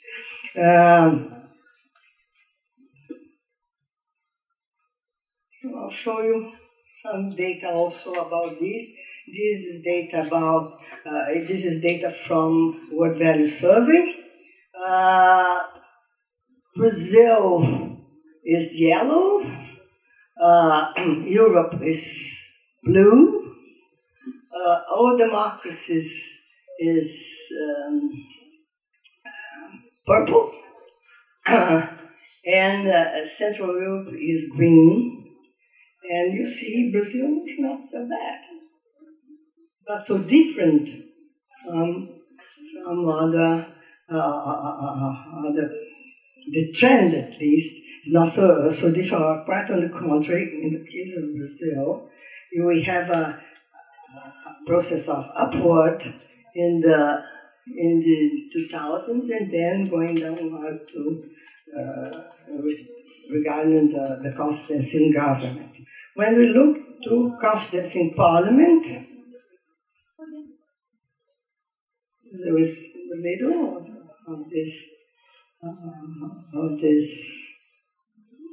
of those groups, not all different from Latin America, not Brazil is yellow, not that difference from Central America, of course a little bit difference of South Europe. Confidence in parliament is here. Sweden, Uruguay, Germany, Spain, Argentina, Mexico, Chile, Brazil, Colombia, Poland, and Peru.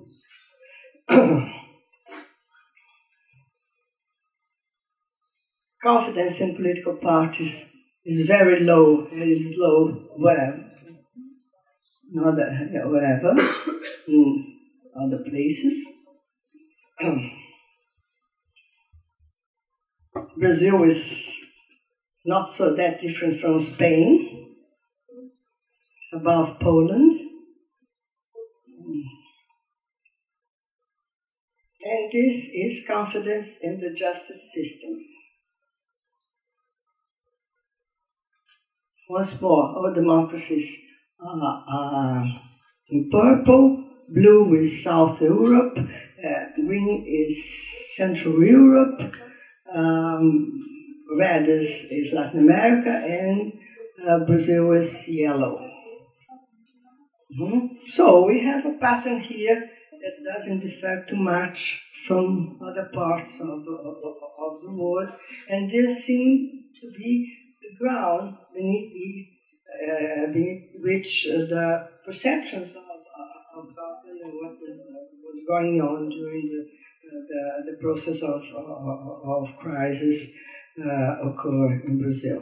I would conclude saying that massive mobilization echoed and activated the mood of a public made of dissatisfied citizens that are predisposed to evaluate negatively the political institutions and the government, and that the contingent support or rejections of a particular president or other public authorities is framed in a deep and enduring disaffection towards political institutions typical of contemporary democratic publics. What this means regarding to the future, the stability of democracy is another discussion. I think that this data and what happened here maybe make us more similar to countries where untrustful citizens may act as a positive, may have a positive effect in the functioning of democracy, as long as you have in the political system the capacity to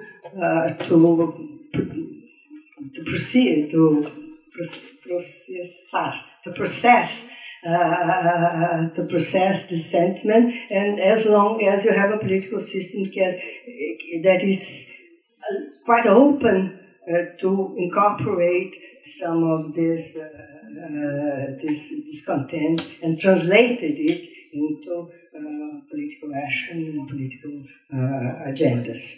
That is why I said I'm not talking about the crisis of democracy in Brazil.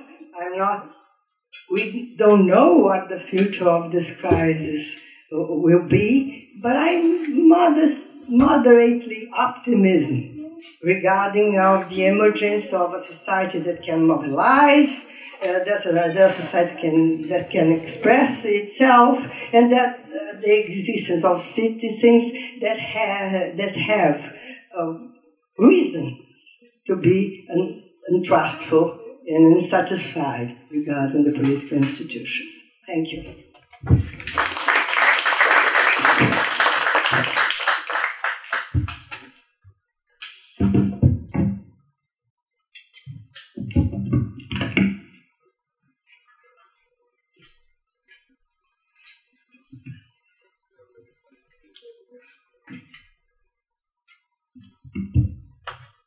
Well, thank you. I'm going to make my presentation in English, but I prefer to read it in order to be more clear and not to commit many mistakes that I could do. In a sense, I will make a sort of very specific presentation going in the direction to try to describe the Brazilian crisis and at the same time to interpret in some sense what I think is the case. Also, in relation to the debates that we have this morning, I would say that I'm going in the direction of what Brita has defined as a critical juncture. I think that that's why we are facing now in Brazil. But I would say that also that maybe to be more specific about the interpretation, we are among the sort of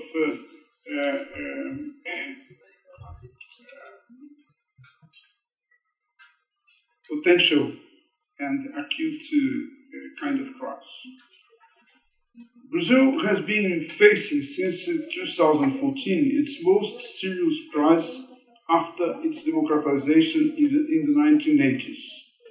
I think this is the most severe crisis faced by the country in more than 120 years of Republican regime. Main challenges arising from it refer to issues that impact the quality of the Brazilian democracy. The crisis is multidimensional, affecting the economy, politics, the society system of values, and these dimensions feedback to others. Its most evident aspect was the incapacity of the government elected in 2014 to coordinate its Congress bases and ensure governability.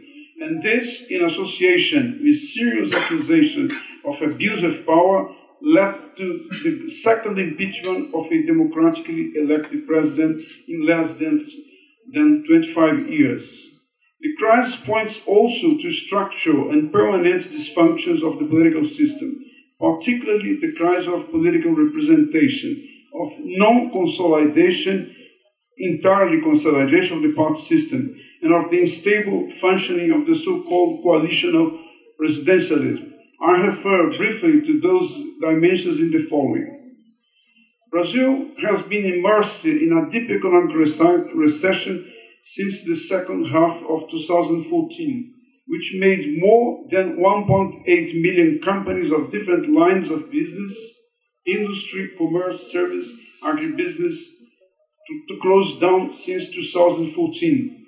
And this led the country to very serious social consequences, as the increase of unemployment, the drop in the income of those employed, and the growth of inflation affecting particularly segments of the base of the social pyramid. As regards to the political realm, the executive, legislature, and judiciary continue to work, but signs of growing conflict among them are threatening the political stability, and there are disputable constitutional provisions to deal with such institutional crises. Besides, the political system has evident difficulties to respond with the promptness and efficacy required by the systemic challenges of its functioning, whose persistence worsens the economic crisis and its social effects. In this regard, the political repairing effects, although politically destabilizing, of the car wash operation, which investigates, charges, processes, and punishes crimes of corruption committed by political leaders, state bureaucrats, and corporate officers in recent decades, as well as the crisis that hit the National Congress in 2015 and 2016, involving charges against the speakers of the Chamber of Deputies and of the Federal Senate, making the former to be removed from office and then imprisoned, and leading to more than 15 files for investigation of the latter, in addition to his removal from the presidential line of succession by the Supreme Federal Court, are clear signs of the seriousness of the situation. The crisis also affects society's system of values, as revealed by the car wash operation, showing the abandonment by most political actors of fundamental values of democracy, like the respect for the rule of law, the equality in electoral competition, and the prevalence of public interest over the private ones. External effects to the functioning of democratic institutions appear in the perceptions of the Brazilian citizens about the state of politics. As revealed by opinion polls which I have conducted in 2006 and 2014, more than 94% of Brazilians do not feel represented by any political party. In 2016, 95% of the respondents said that they believe that Brazil is facing a crisis of perspective.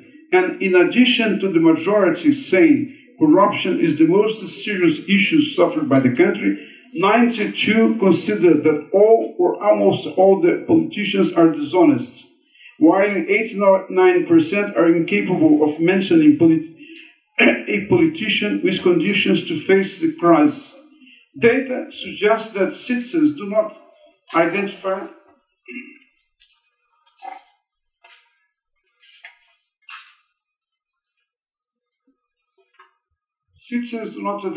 among actors of the political scenario anyone capable to fight the present challenge.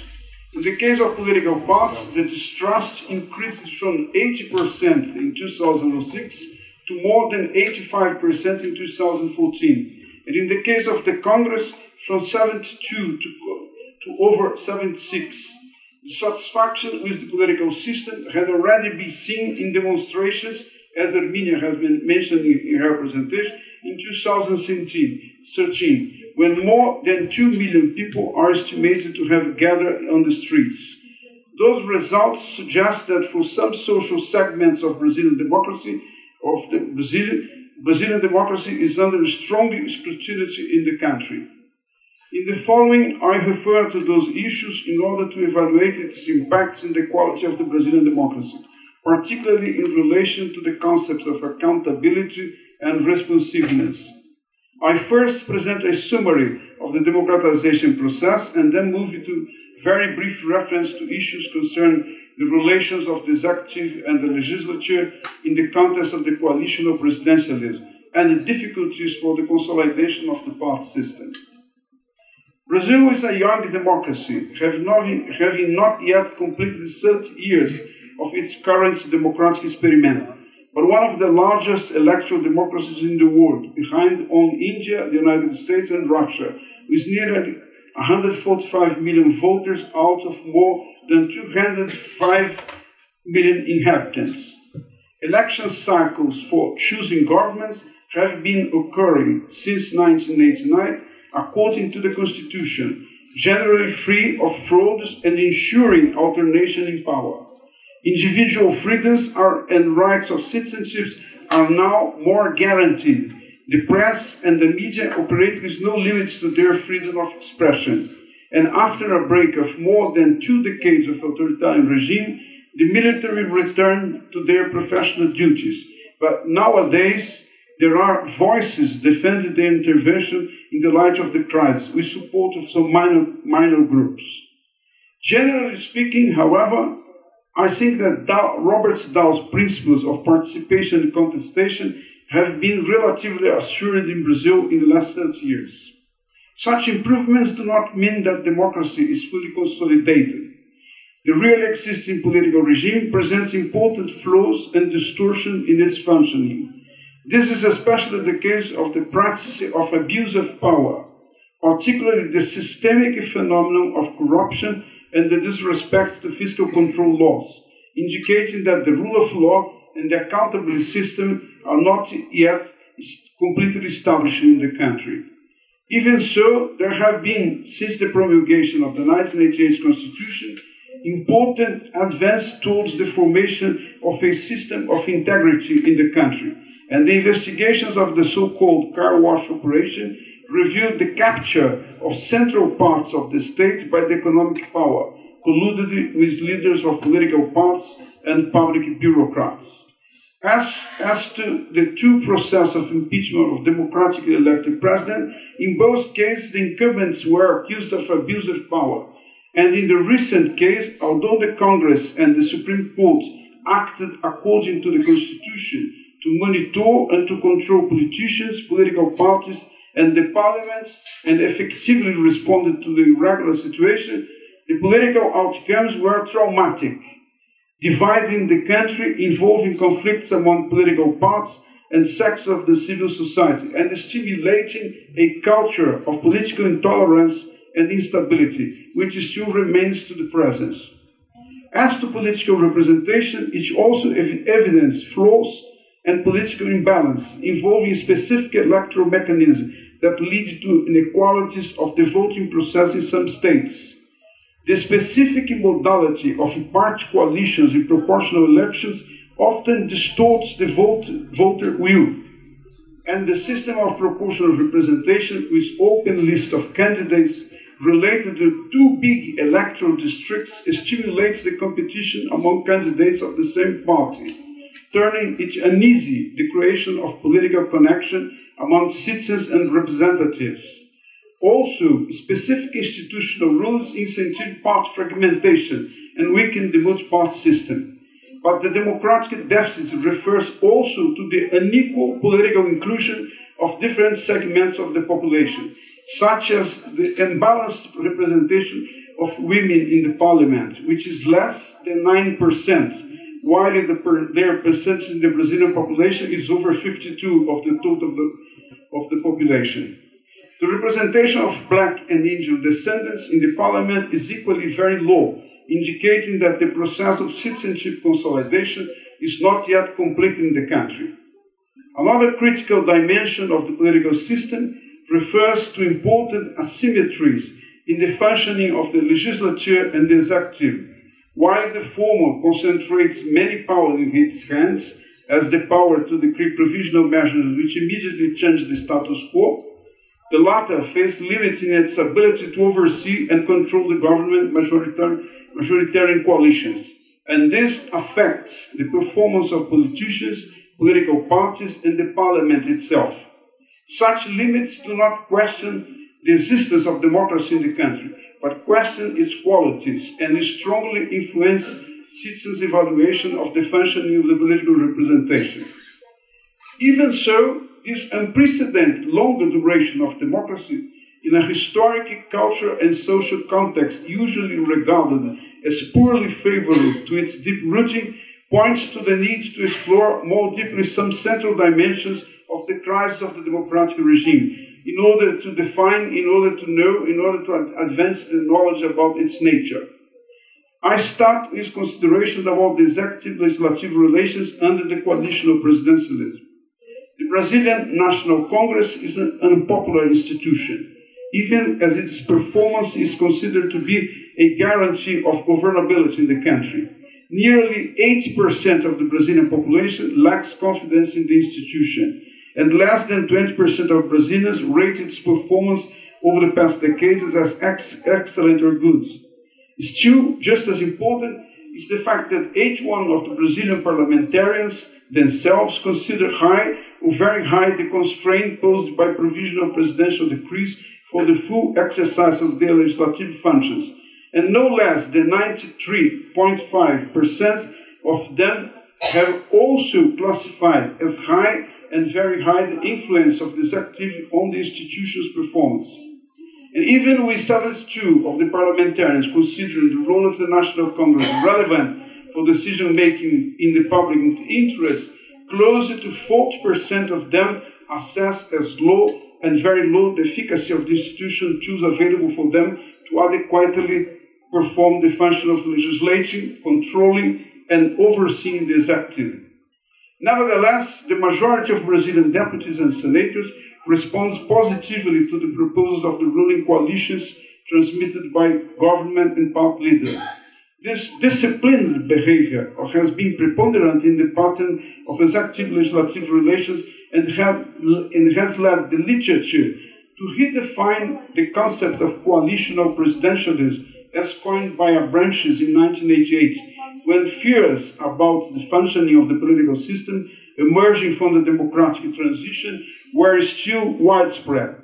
Limonge and Figueiredo mostly contributed to change the course of the debate by showing that, unlike the original thesis that enumerated a host of factors causing ongoing risk of political instability, especially the risk of paralysis deriving from conflicting executive-legislative relations, the country would have consolidated political systems similar to parliamentarianism, that not only ensured the capacity of the executive to have its bills and policies enacted in Parliament, but also the President's quasi-absolute domination of the political agenda.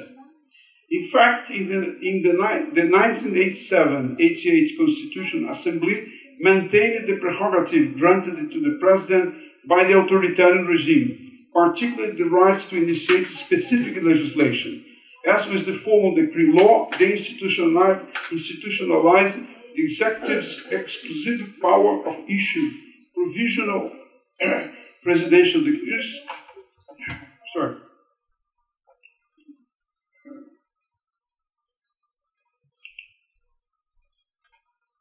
The executive's exclusive power of issuing provisional presidential decrees. They ratified the unilateral president's prerogative, introducing tax-related legislation and the federal budget, and the same effect, they enlarged the president's competency over the administrative organization of the state, the number of armed force troops, and international treaties. In a few words, Brazilian presidents can, at their discretion, initiate legislation in selected areas and unilaterally force the legislature to consider it by leveraging constitutional prerogative, as well as procedural rules that have centralized the decision-making process in the Congress in hands of the directing board and the College of Leaders.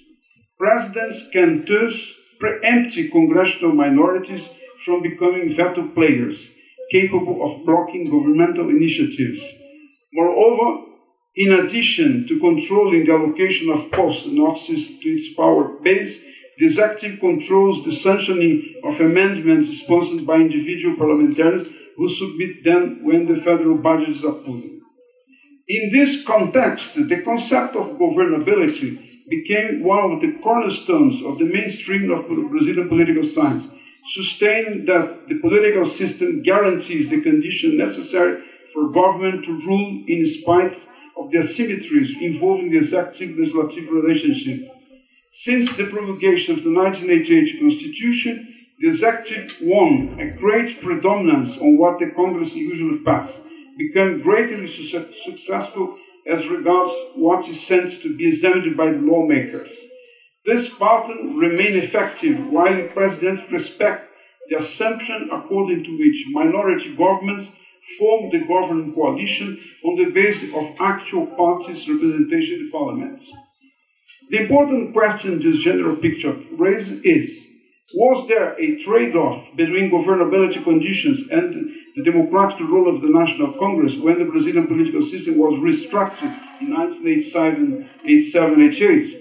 Those limits for the performance of the Congress are structural, or do they depend on the virtuous performance of political leaders?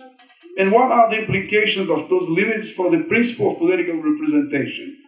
The full predominance of the executive over the legislature in the institutional organization, set forth in the 1988 Constitution, is a case in point here. The governability built was to some extent constituted at the expense of aspects or dimensions of the institutional role of the National Congress. The prerogatives granted to the executive allegedly increased so much the margin of success of its initiative that although without precluding the autonomy and the independence of the parliament completely, they tend to limit it. In other words, even if initiative of laws and approval of policies have to be passed by the Congress, the prerogative granted to presidents make most easier the organization of major government coalitions, ensuring the approval of what the executive proposes. But this pattern may inhibit the duties of inspection and control proper of the parliament in a regime of separation of branches. Some examples may help to understand the implication of the aforementioned limits. The main one refers to the constitutional requirement, Article 84 of the Constitution, according to which Brazilian presidents have to render accounts of their administration to the National Congress annually, and the obligation of the Parliament, as provided in Article 71 of the Constitution, to examine such render of accounts and inform the society its outcome in 60 days. This constitutional requirement takes place by means of very specific legal steps. A. First, the accounts have to be examined by the Federal Accounting Courts, TCU, an advisory entity of the National Congress. Second, the Budget Joint Commission of the National Congress is supposed to examine TCU's report and certify the legality and honesty of the accounts, and authorize, if it's the case, new expense in the subsequent year. Third, the Commission prepared a legislative decree that should be approved with the budget submitted by the executive. The theoretical premise of this mechanism is clear. The information about government accounts and their examination by the legislature are supposed to be fundamental elements of the public evaluation and judgment of government's performance, a clear condition of vertical accountability. Data collected for 1995-2010 period, referring to 16 years of both Cardoso and Lula's administrations, attests that while the presidents have rendered accounts annually as required by the Constitution, the Congress failed completely to examine the rendering of accounts year by year. In the case of Cardoso, all his accounts were approved at one single and short session on December 2002, on the final days of his second term, omitting from the public important information that should have been supplied year by year during the administration.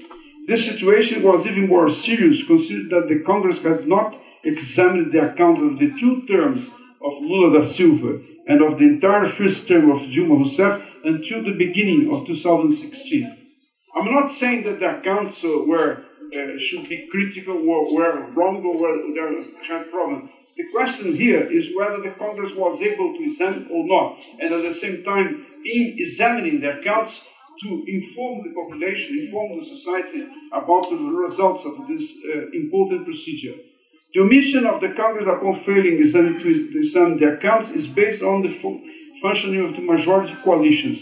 By failing to examine the annual accounts in the context of widespread practices of corruption, the majority spares preventively the administration, averting the risks of being required to reject them or even accept the warning of the TCU on the examined accounts, and thus present a negative evaluation of the public to the public opinion. In other words, a pivotal procedure involving the liability of public administrations is not effective and fail to contribute to qualify the citizens' judgment of governments. I'll turn now to the party system.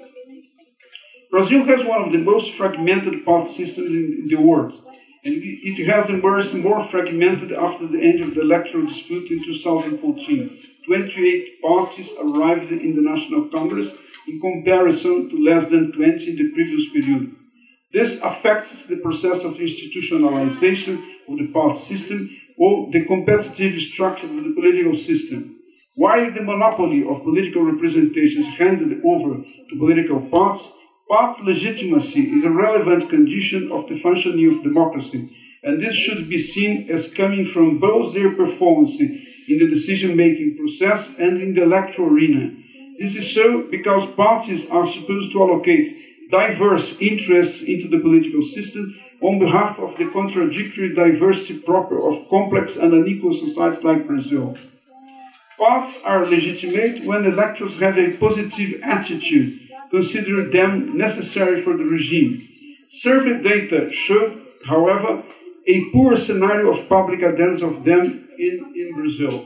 86% of respondents said that they did not trust parties at all in 2006, but the figure increased to 94% in 2014. There was also a worrying inversion in the support to the statement, "There cannot be democracy without parties." In 2006, such one said democracy can work without political parties. But in 2014, 46 said so. Less than 6% in 2006 said to feel close to party, and less than 5% in 2014. And the majority of respondents said they did not feel close for any political party. 94 in 2006 and 95 in 2014. As to the comparison of trust political parties with data of Latino Barometer, for instance, for 2011, Brazil was one of the three cases with the highest index of party distrust in Latin America. 84 of respondents said to have little or no trust in political parties. Party fragmentation makes it extremely difficult for citizens to use elections to kick the rascals out when necessary. The effective number of parties grew during the recent democratic era. Since 2014, the number of effective parties in the Congress is around 13 to 14.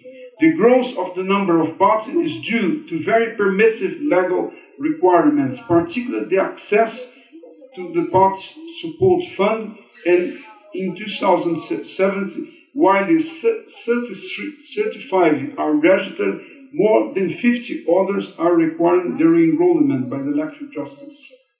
I did some individual logistic regression models with survey data from 2006 and 2014 to test the impact for distrust of four important dimensions: party closeness, corruption, perception, educational background, and age branch. The outcomes reveal that individuals who state they are not close to political parties and who perceive the existence of corruption in government are more likely to distrust parties both in 2006 and 2014. As for the usual socio-demographic variables, younger and more educated individuals tend also to trust less the political parties. In 2006, individuals with completed and incomplete high school and ranging between 16 and 34 years old were referred to as significant variables that increased the chance of political distrusts in the country. And in 2014, individuals with complete and incomplete higher education were the ones who increased the chance of distrust of political parties. The analysis showed that almost all indicators of closeness between seats and parties had been failing in recent years, as well as the identification of the former with the latter, especially in 2006 and 2014. It is also remarkable that a vast majority of respondents think that parties, instead of representing society, are more dedicated to the fulfillment of interests held by the politicians themselves. This helped to understand, for instance, the strong anti-party drive seen in the massive popular demonstration in 2013. The most important analytical outcome reported related to factors associated with the high figures of distrust of political parties by citizens. This may be regarded as a cognitive mapping that can help to better explain the absence of stable roots of parties in the Brazilian society. Individuals do not feel close to them, and those who consider that corruption increased in recent years are among citizens who trust less the party. The issue is important because it highlights at the same time two important dimensions of the really existing democracy in Brazil. On the one hand, it shows that political institutions that hold the legal monopoly of political representation do not manage to win the adherence of a high number of Brazilian citizens. On the other hand, it points to the phenomenon that questions the expected Republican dimension of the role of political parties, and that undermines their legitimacy as tool of the popular representation. This is the case of parties' undue and corrupting misappropriation of taxpayer funds in order to ensure their conquering of permanent power. Such factors help to explain the worrying growth in the number of Brazilians who think that democracy can work without political parties. At the same time, regression models used to test hypotheses about this also point out to the fact that the young and more educated are among those who distrust parties the most. This reveals the formation of a segment of critical citizens who disapproves of the performance of some democratic institutions as parties, although being in favor of the democratic regime as such. How to interpret all this? The world expansion of democracy was one of the most important political events in the late 20th century, but the scenario of the first and second decades of the 21st century shows a paradox in several parts of the world. Notwithstanding the important democratic advances seen everywhere, the political dissatisfaction, the distrust of parties and parliaments, and the disbelief in politicians and governments have been growing both in new and old democracies. Although a large number of countries have joined the group usually considered to be democracies, even in world areas where the democratic values were deemed as non-existent, the vicissitudes of their severe political regime consolidation process have led some analysts to describe them as hybrid regimes or illiberal, incomplete or flawed democracies. That is, countries where the democratic values have little intensity and dimensions such as accountability and responsiveness are under question. From a comparative perspective, the case of Brazil is singular. The democratic regime is very critical, really, in the country. But what is under question is not whether democracy exists, but rather its qualities. Even after the traumatic case of impeachment, the political institutions play their role, but some important factors have to be taken into consideration. Both the pattern of asymmetrical executive-legislative relations under the coalitional presidency and the flaws of party system legitimacy, which are central components of the contest affecting the way the Congress and political parties are seen by society. The functioning of the coalitional presidency limits aspects of the way the parliament monitors government. In view of the instruments concentrating the ranks of presidents, the unbalancing among the republican powers in fact affects the performance of the regime and shapes the perception of the public opinion of the crisis of democracy. I think that these descriptions and some of the aspects that I tried to bring for the presentation may show that we are in an intermediate position among latent and acute crises of democracy in the country. Thank you.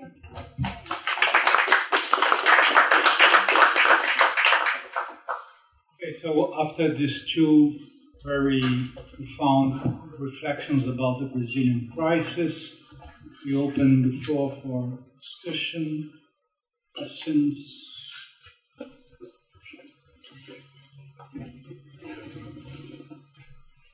Please, you identify yourself. I'm a journalist. My name is Murilo. And I would like to ask you both to evaluate the current moment of Brazilian democracy on this rise of democracy perspective, but also considering that we are living each day on a system that seems to be more dependent on the justice system, especially on the Supreme Court of decisions, and how this is affecting the politicians and the policy making on a daily basis.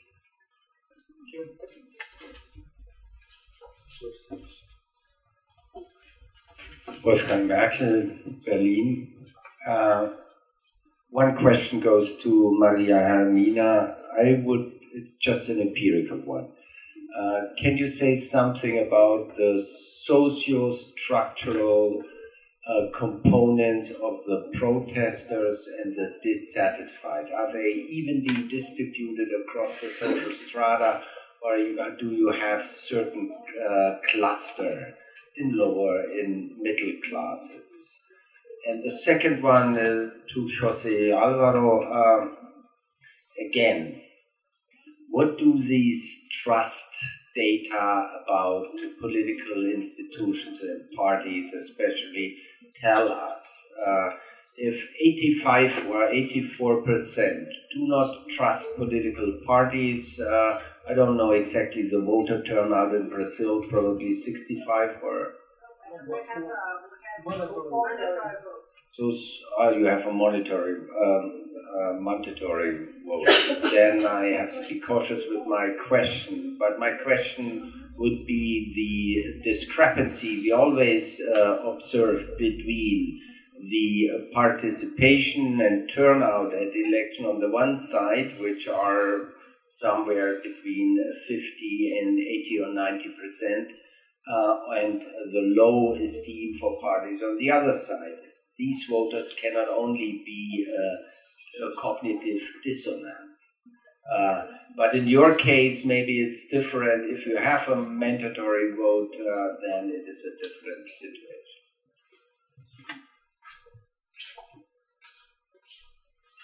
Yes, I'm also interested in these social movements that you mentioned very well, like that in 2013 this was like a more broader movement without the classical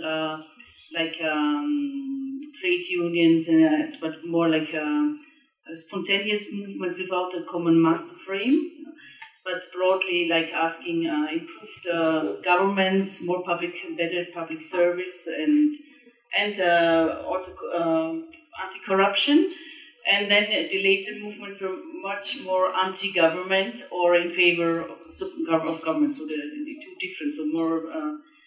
So where did you see that the change over from the 13 movements to the other movements? So it was like from a improved government that was not actually asking for a change of government in 2013, yeah. And afterwards, it became clearly either pro or against government movements. And then I have what is for me very puzzling, that today, with actually always deteriorating political situation, there's so little mobilization. Can you give some explanation for that? So let's back to the.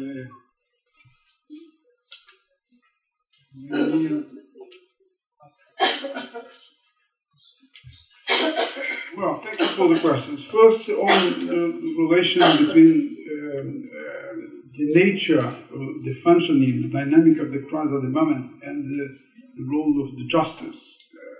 I would say that we have here a classic situation on one hand, a classic situation of judicialization of politics, related to what we all know that happened after the Second World War, when the affirmation, the more strong presence of human rights implied that going to justice is a way to make it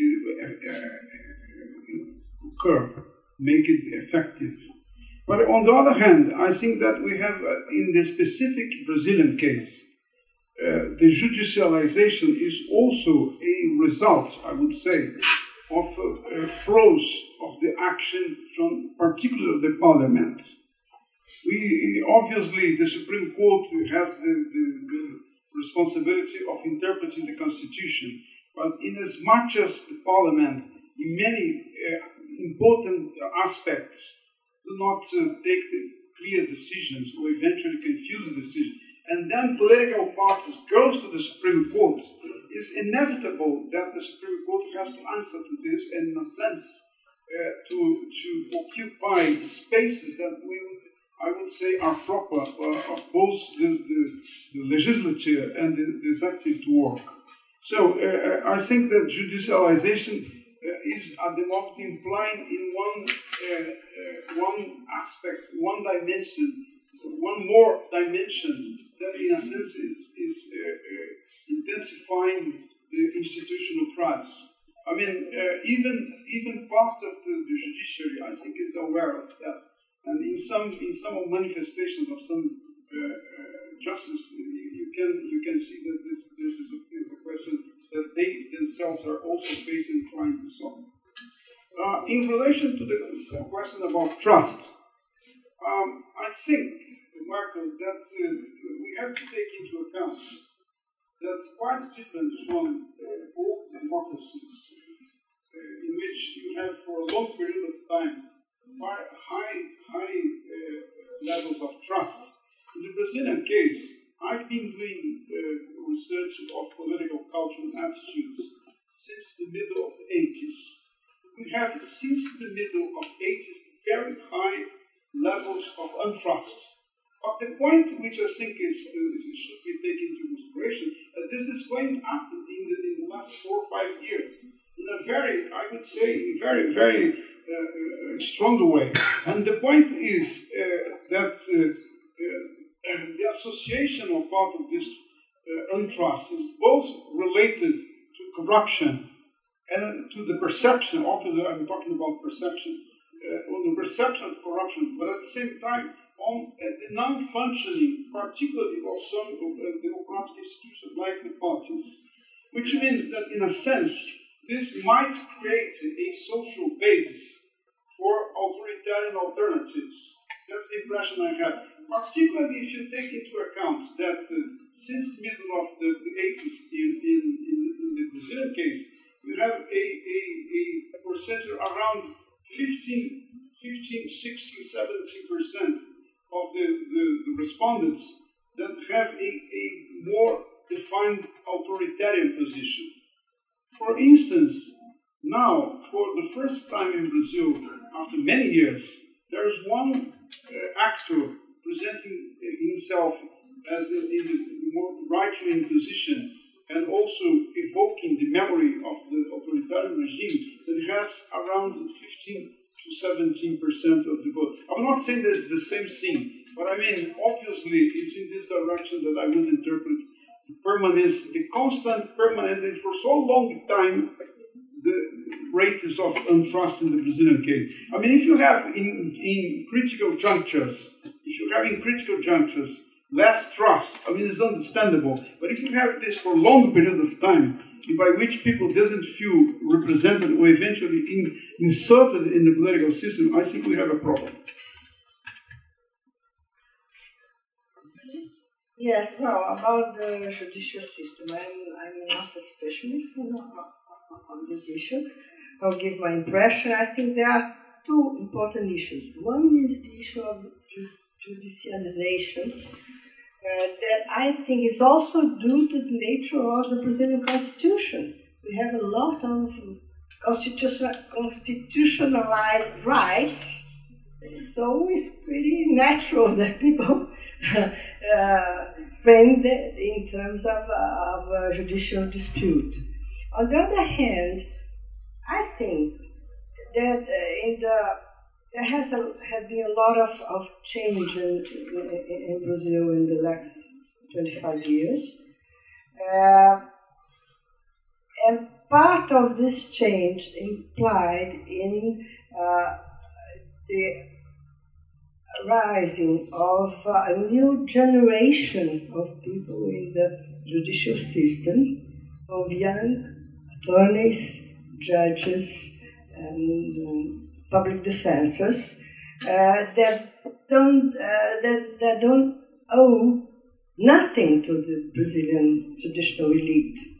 They go to this service through a very tough competition, and I think that this is the generation that created the car wash operation. With all the problems that it may have, I think that part of the modernization of the Brazilian society is expressed in some segments of the judicial system, much more than in the party system. I don't know why. We should try to explain this. So this is for the judicial system. Regarding the questions of Wolfgang, there are surveys made with the participants of mobilizations in São Paulo. We don't have the surveys for the whole country. And what the surveys show that we have the mid-income strata well represented in this mobilization. In the mobilization against the former government, you have more participation of high middle-income groups, but anyway, they are very, very similar. Regarding to the survey, I should do the work and continue to see how they are structured regarding the different groups in the society. But there are other surveys that show that young people are much more distrustful than others. I think this is the same in Europe also. And sure if you will have such a difference between the high income and other income strata regarding the distrust. But regarding the data I must do the work to see how it works. Regarding the mobilization, 2013 was in a kind of explosion. And that nobody expected, and still nobody really can completely understand, because the people who went to the streets were very not totally spontaneous, but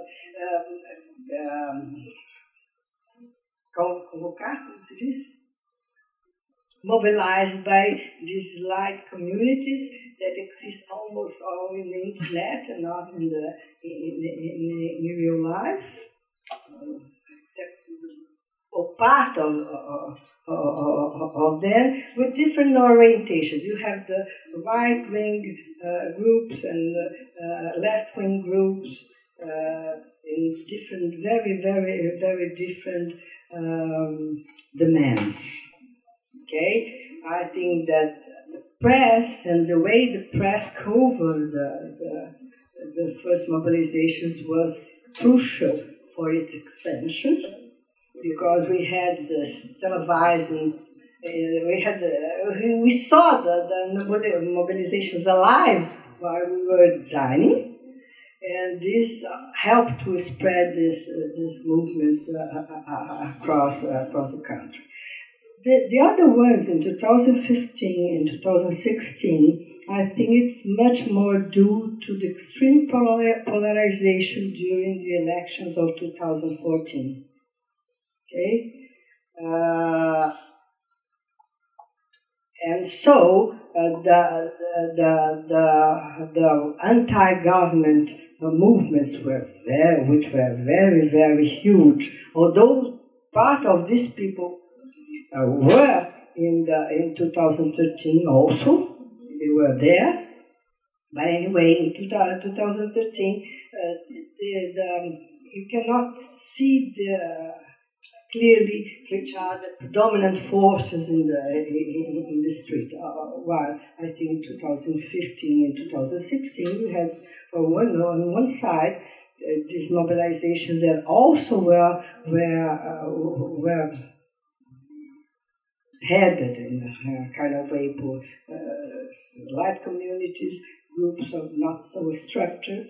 But on the other way, the pro-government were much more based on the traditional social movements like unions, student movements, traditional popular social movements, and so on. So I think it's different.